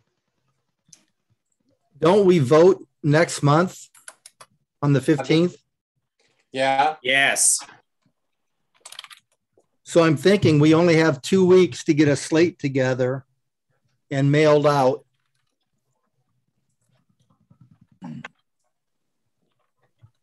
And are we going to vote at that meeting? There's only like a dozen people that are going to be there.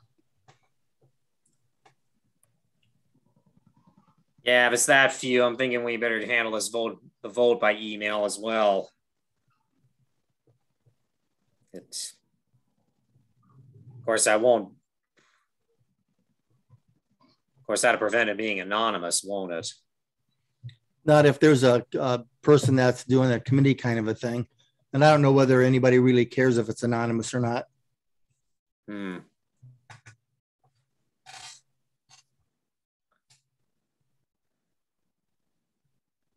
Well, okay, I can send out an email asking for nominations and committee volunteers. It's pretty much as I can do.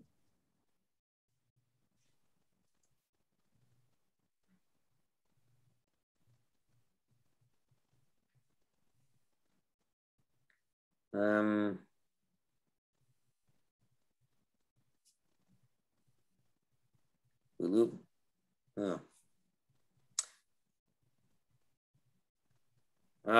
So what else do we need to discuss about elections?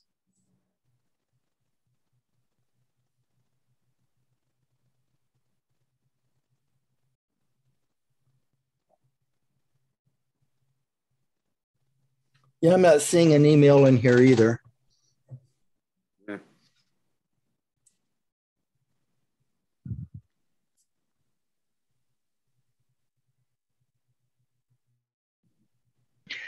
Jeff, I found Alberio. Yay. Very nice. Okay, so I'll do my part with this, and I'll keep the board in the loop as to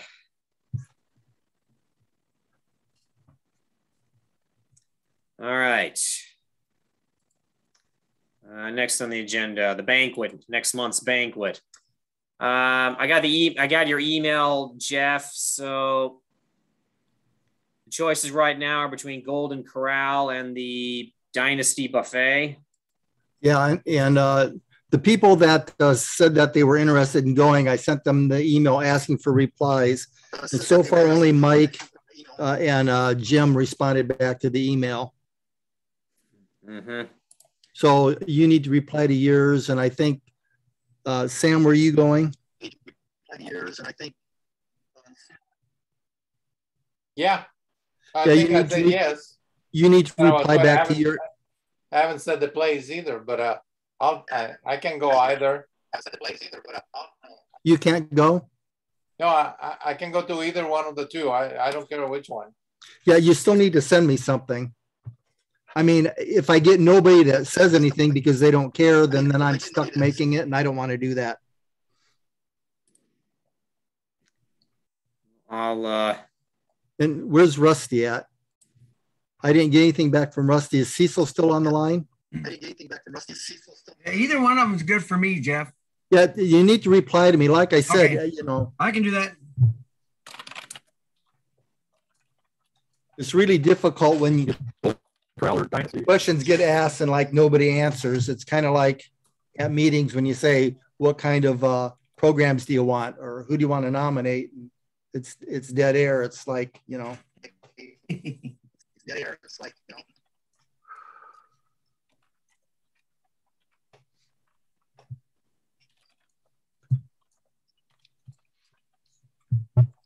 So the reason I want to know that is the people that responded that they were interested in going. I want you guys to make the decision where, and I'm going to blast out one last thing to the club, and I'll take reservations from that because I need to tell both places how many people we're going to have and when. So that being said, we'll make that decision, then it's done, and if they didn't reply and want to come, that's kind of tough beans. Should I reply just to you or to everybody? It doesn't matter, whatever you like. It's not a secret ballot or anything. Everybody, Jim and I obviously did. And I guess Rusty did, and Sam, I'm sure, either said Golden Corral or Dynasty. Right. Well, I just got a Rusty one. Thank you. So I don't know if anybody else in this group that didn't reply back wants to go, but it's going to be that straightforward. We're no presentations. I'm not doing like we did it in the past ones with bingo and trivia and awards and speakers and all that kind of stuff. We'll just keep this in a straight, simple dinner because there's only going to be a handful of us.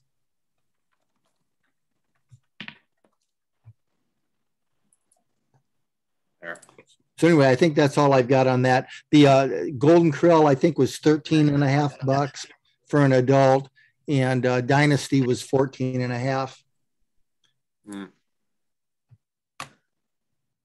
And when I talked to Golden Corral, it sounds like they did kind of have a side room that we could reserve.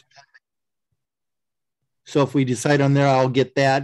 Dynasty, we've been there a few times, and they got the back rooms that we can get. So we can still have something private and talk and do our thing. So I've never been to Golden Corral. What's that like? It too is a buffet, of course, and you come in the front door, you pay up front. You go in, grab a tray, and go around and get what you want. The food's pretty fair. They've got a lot of meat choices. And then I think to the left of the main door, I think is where they've got like a little, some meeting rooms or, little closed off rooms that they can reserve.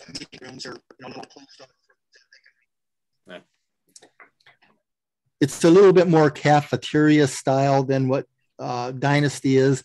Dynasty seems a little bit more intimate because of the lighting. And Golden Corral is a little bit more open. As I just said in the email, I can go either way. That's what basically most everybody's saying. Okay. All right, so give that a few more days and see what we end up with. I've got Sam and Robert, so.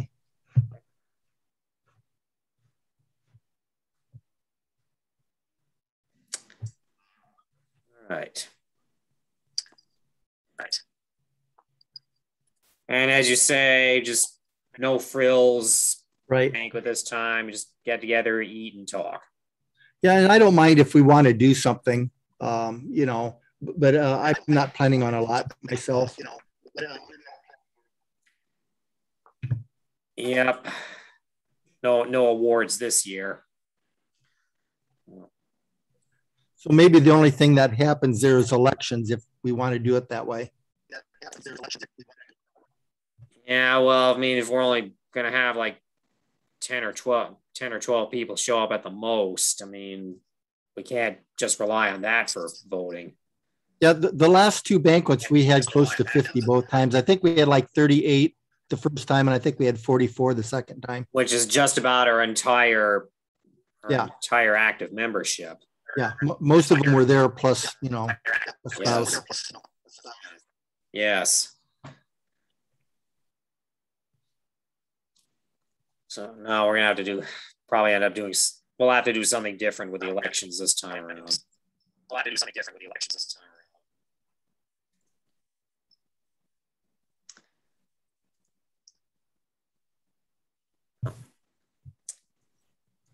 We can finalize the details of that at our next board meeting, which is November. No, I want to get it done this week. On how to do the elections, yes, but where we're going to have it and how many people I want to do right away. how soon will we need to have a slate of candidates? I think the bylaws say that they have to have it 2 weeks before election. We can double check the bylaws. It's pretty specific on that stuff. But of course, under COVID conditions, I imagine there's a little bit of flexibility on how we do things. We've had to been flexible with everything since COVID. Well, the archaeology club always has 50 or 60 people show up, or at least in the 40s anyway. And their first meeting since COVID is this month. Of any sort. No Zoom meetings, no in-person meetings, no nothing. And very few email.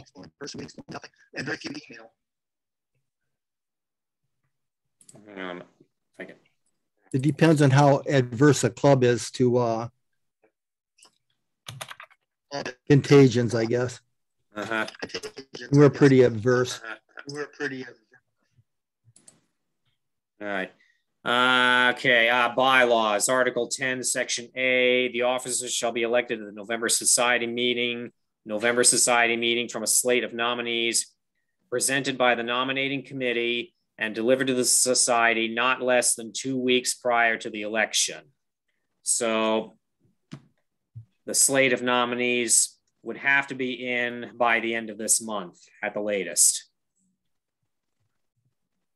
Yeah, and we decided that email is valid for sending out.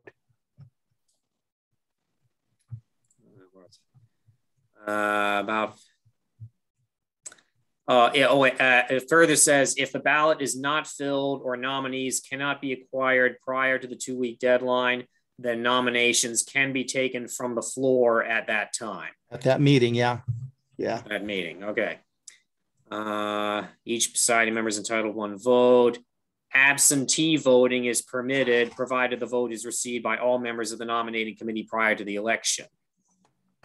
So we could treat the emails as being absentee votes. Right. Okay.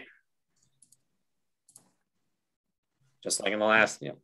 So it's like the last presidential election, we could have a record absentee turnout. It would be great if 3 people from this group right here that would not accept any type of nomination be willing to accept those email nominations and just tally them.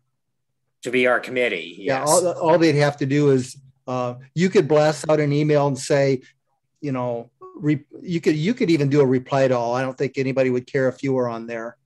So for instance, and I'm going to, you know, if member A, B, and C, you send out an email and say, hey, we need nominations. We need to have them by this date. I have to get a slate to you by October 31st. Please send your nominations to this email address, this email address. Something like that. And then all they'd have to do is get those emails and write down who did what.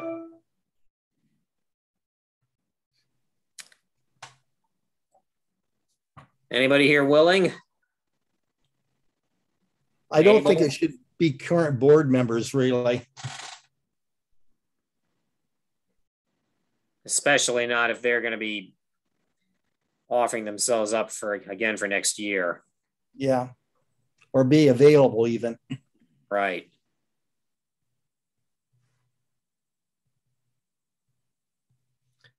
It's one way to make sure you don't even have to worry about getting nominated. There you go.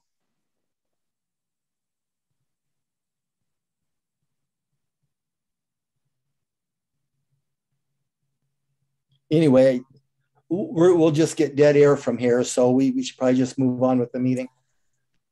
And moving on from here is any old business. Any other old business anyone wants to bring up?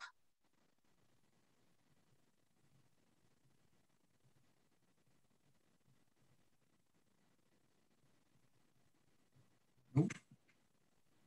Any new business you want to bring up?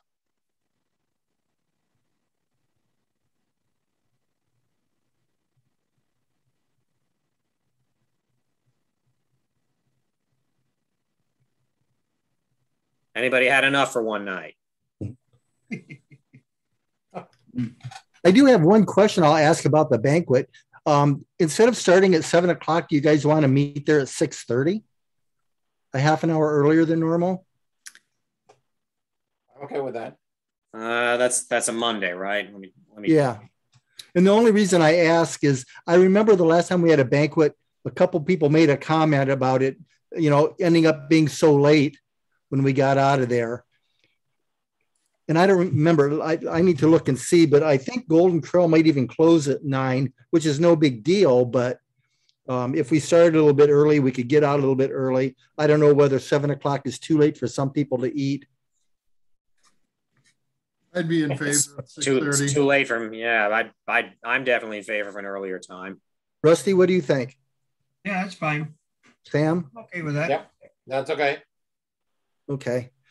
So that's what I'll do is gleaning over what this is. It looks like we're going to do Golden Corral at 6:30 on Monday, November 15th.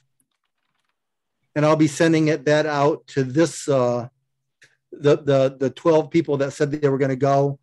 And then I'm going to send that out to the club saying, this is what we're doing. If you're interested, you have to let me know by Friday. Sounds good. Yep.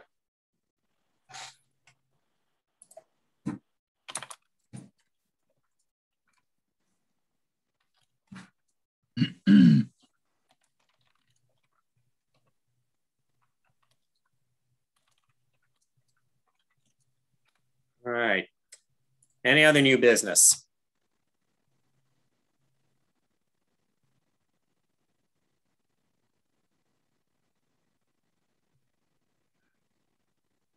Stop yawning, Rusty.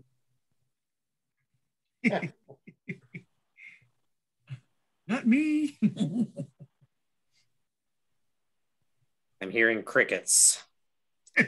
If you want a, some sort of a presentation, I could do one on Astronomical League observations I've made. I don't have you down as being able to go. I thought you guys were going to be out of town. Oh no, I'm just talking. You're talking about new business, other new business. Oh, sorry about that. And you had asked earlier, Robert had asked earlier about programs, and I could do something. I've photographed the Astronomical League globular clusters, and I've also photographed the Astronomical League planetary nebulae. And I've got like 96 planetary nebulae, and I've got, I don't know, 73 or something like that globular clusters.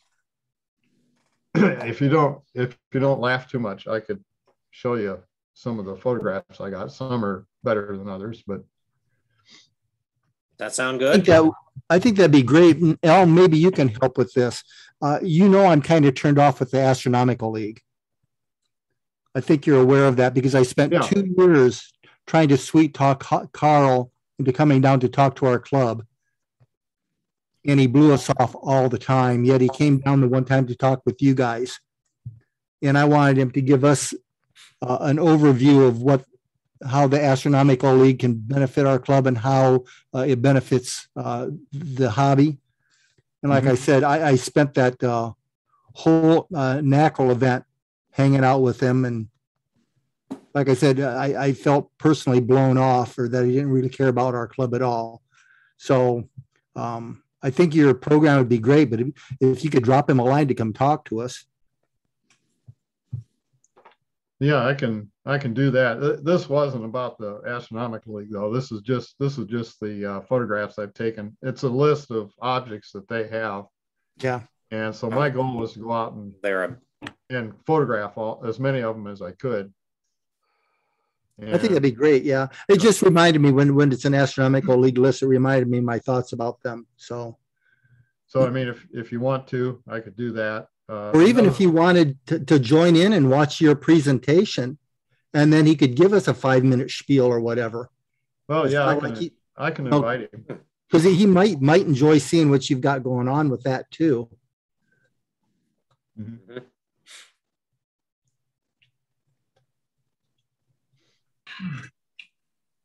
How's that sound? I think it'd be great because I know a lot of people have talked about doing exactly what Alan's doing.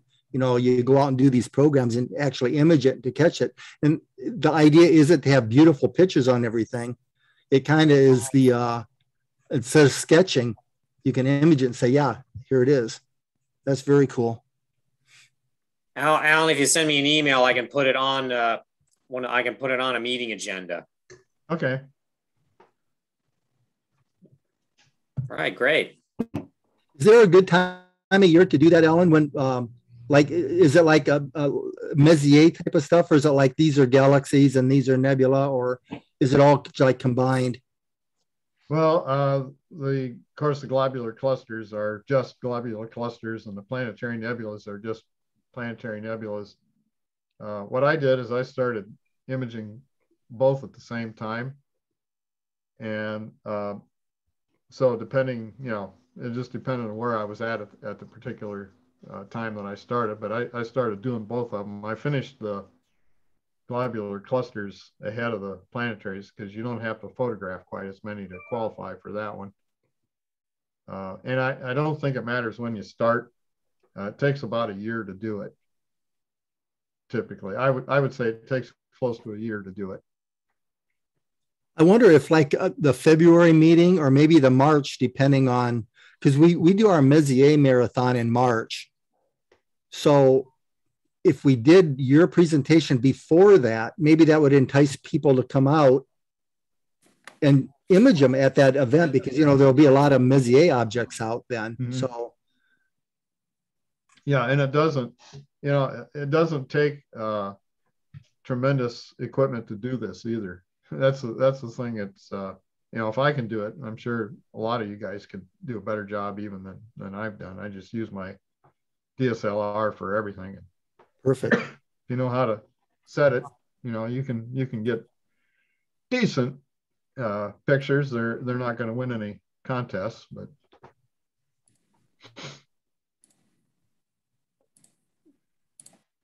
yeah, I'll send you a note. Please. All right, anything else?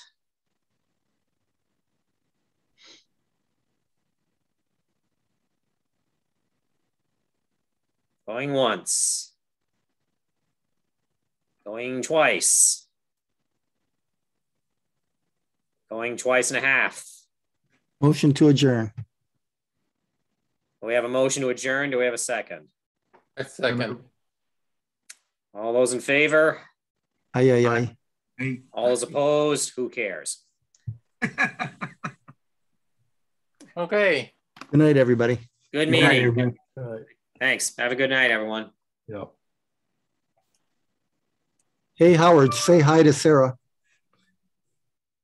Okay, I will. Yeah, bye-bye. Yep. Bye-bye.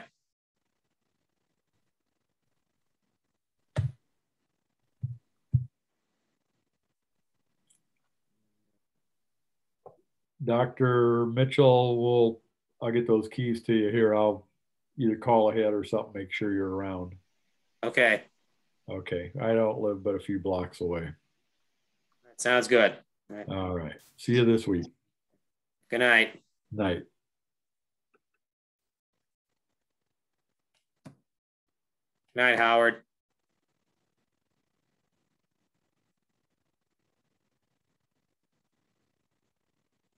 All right.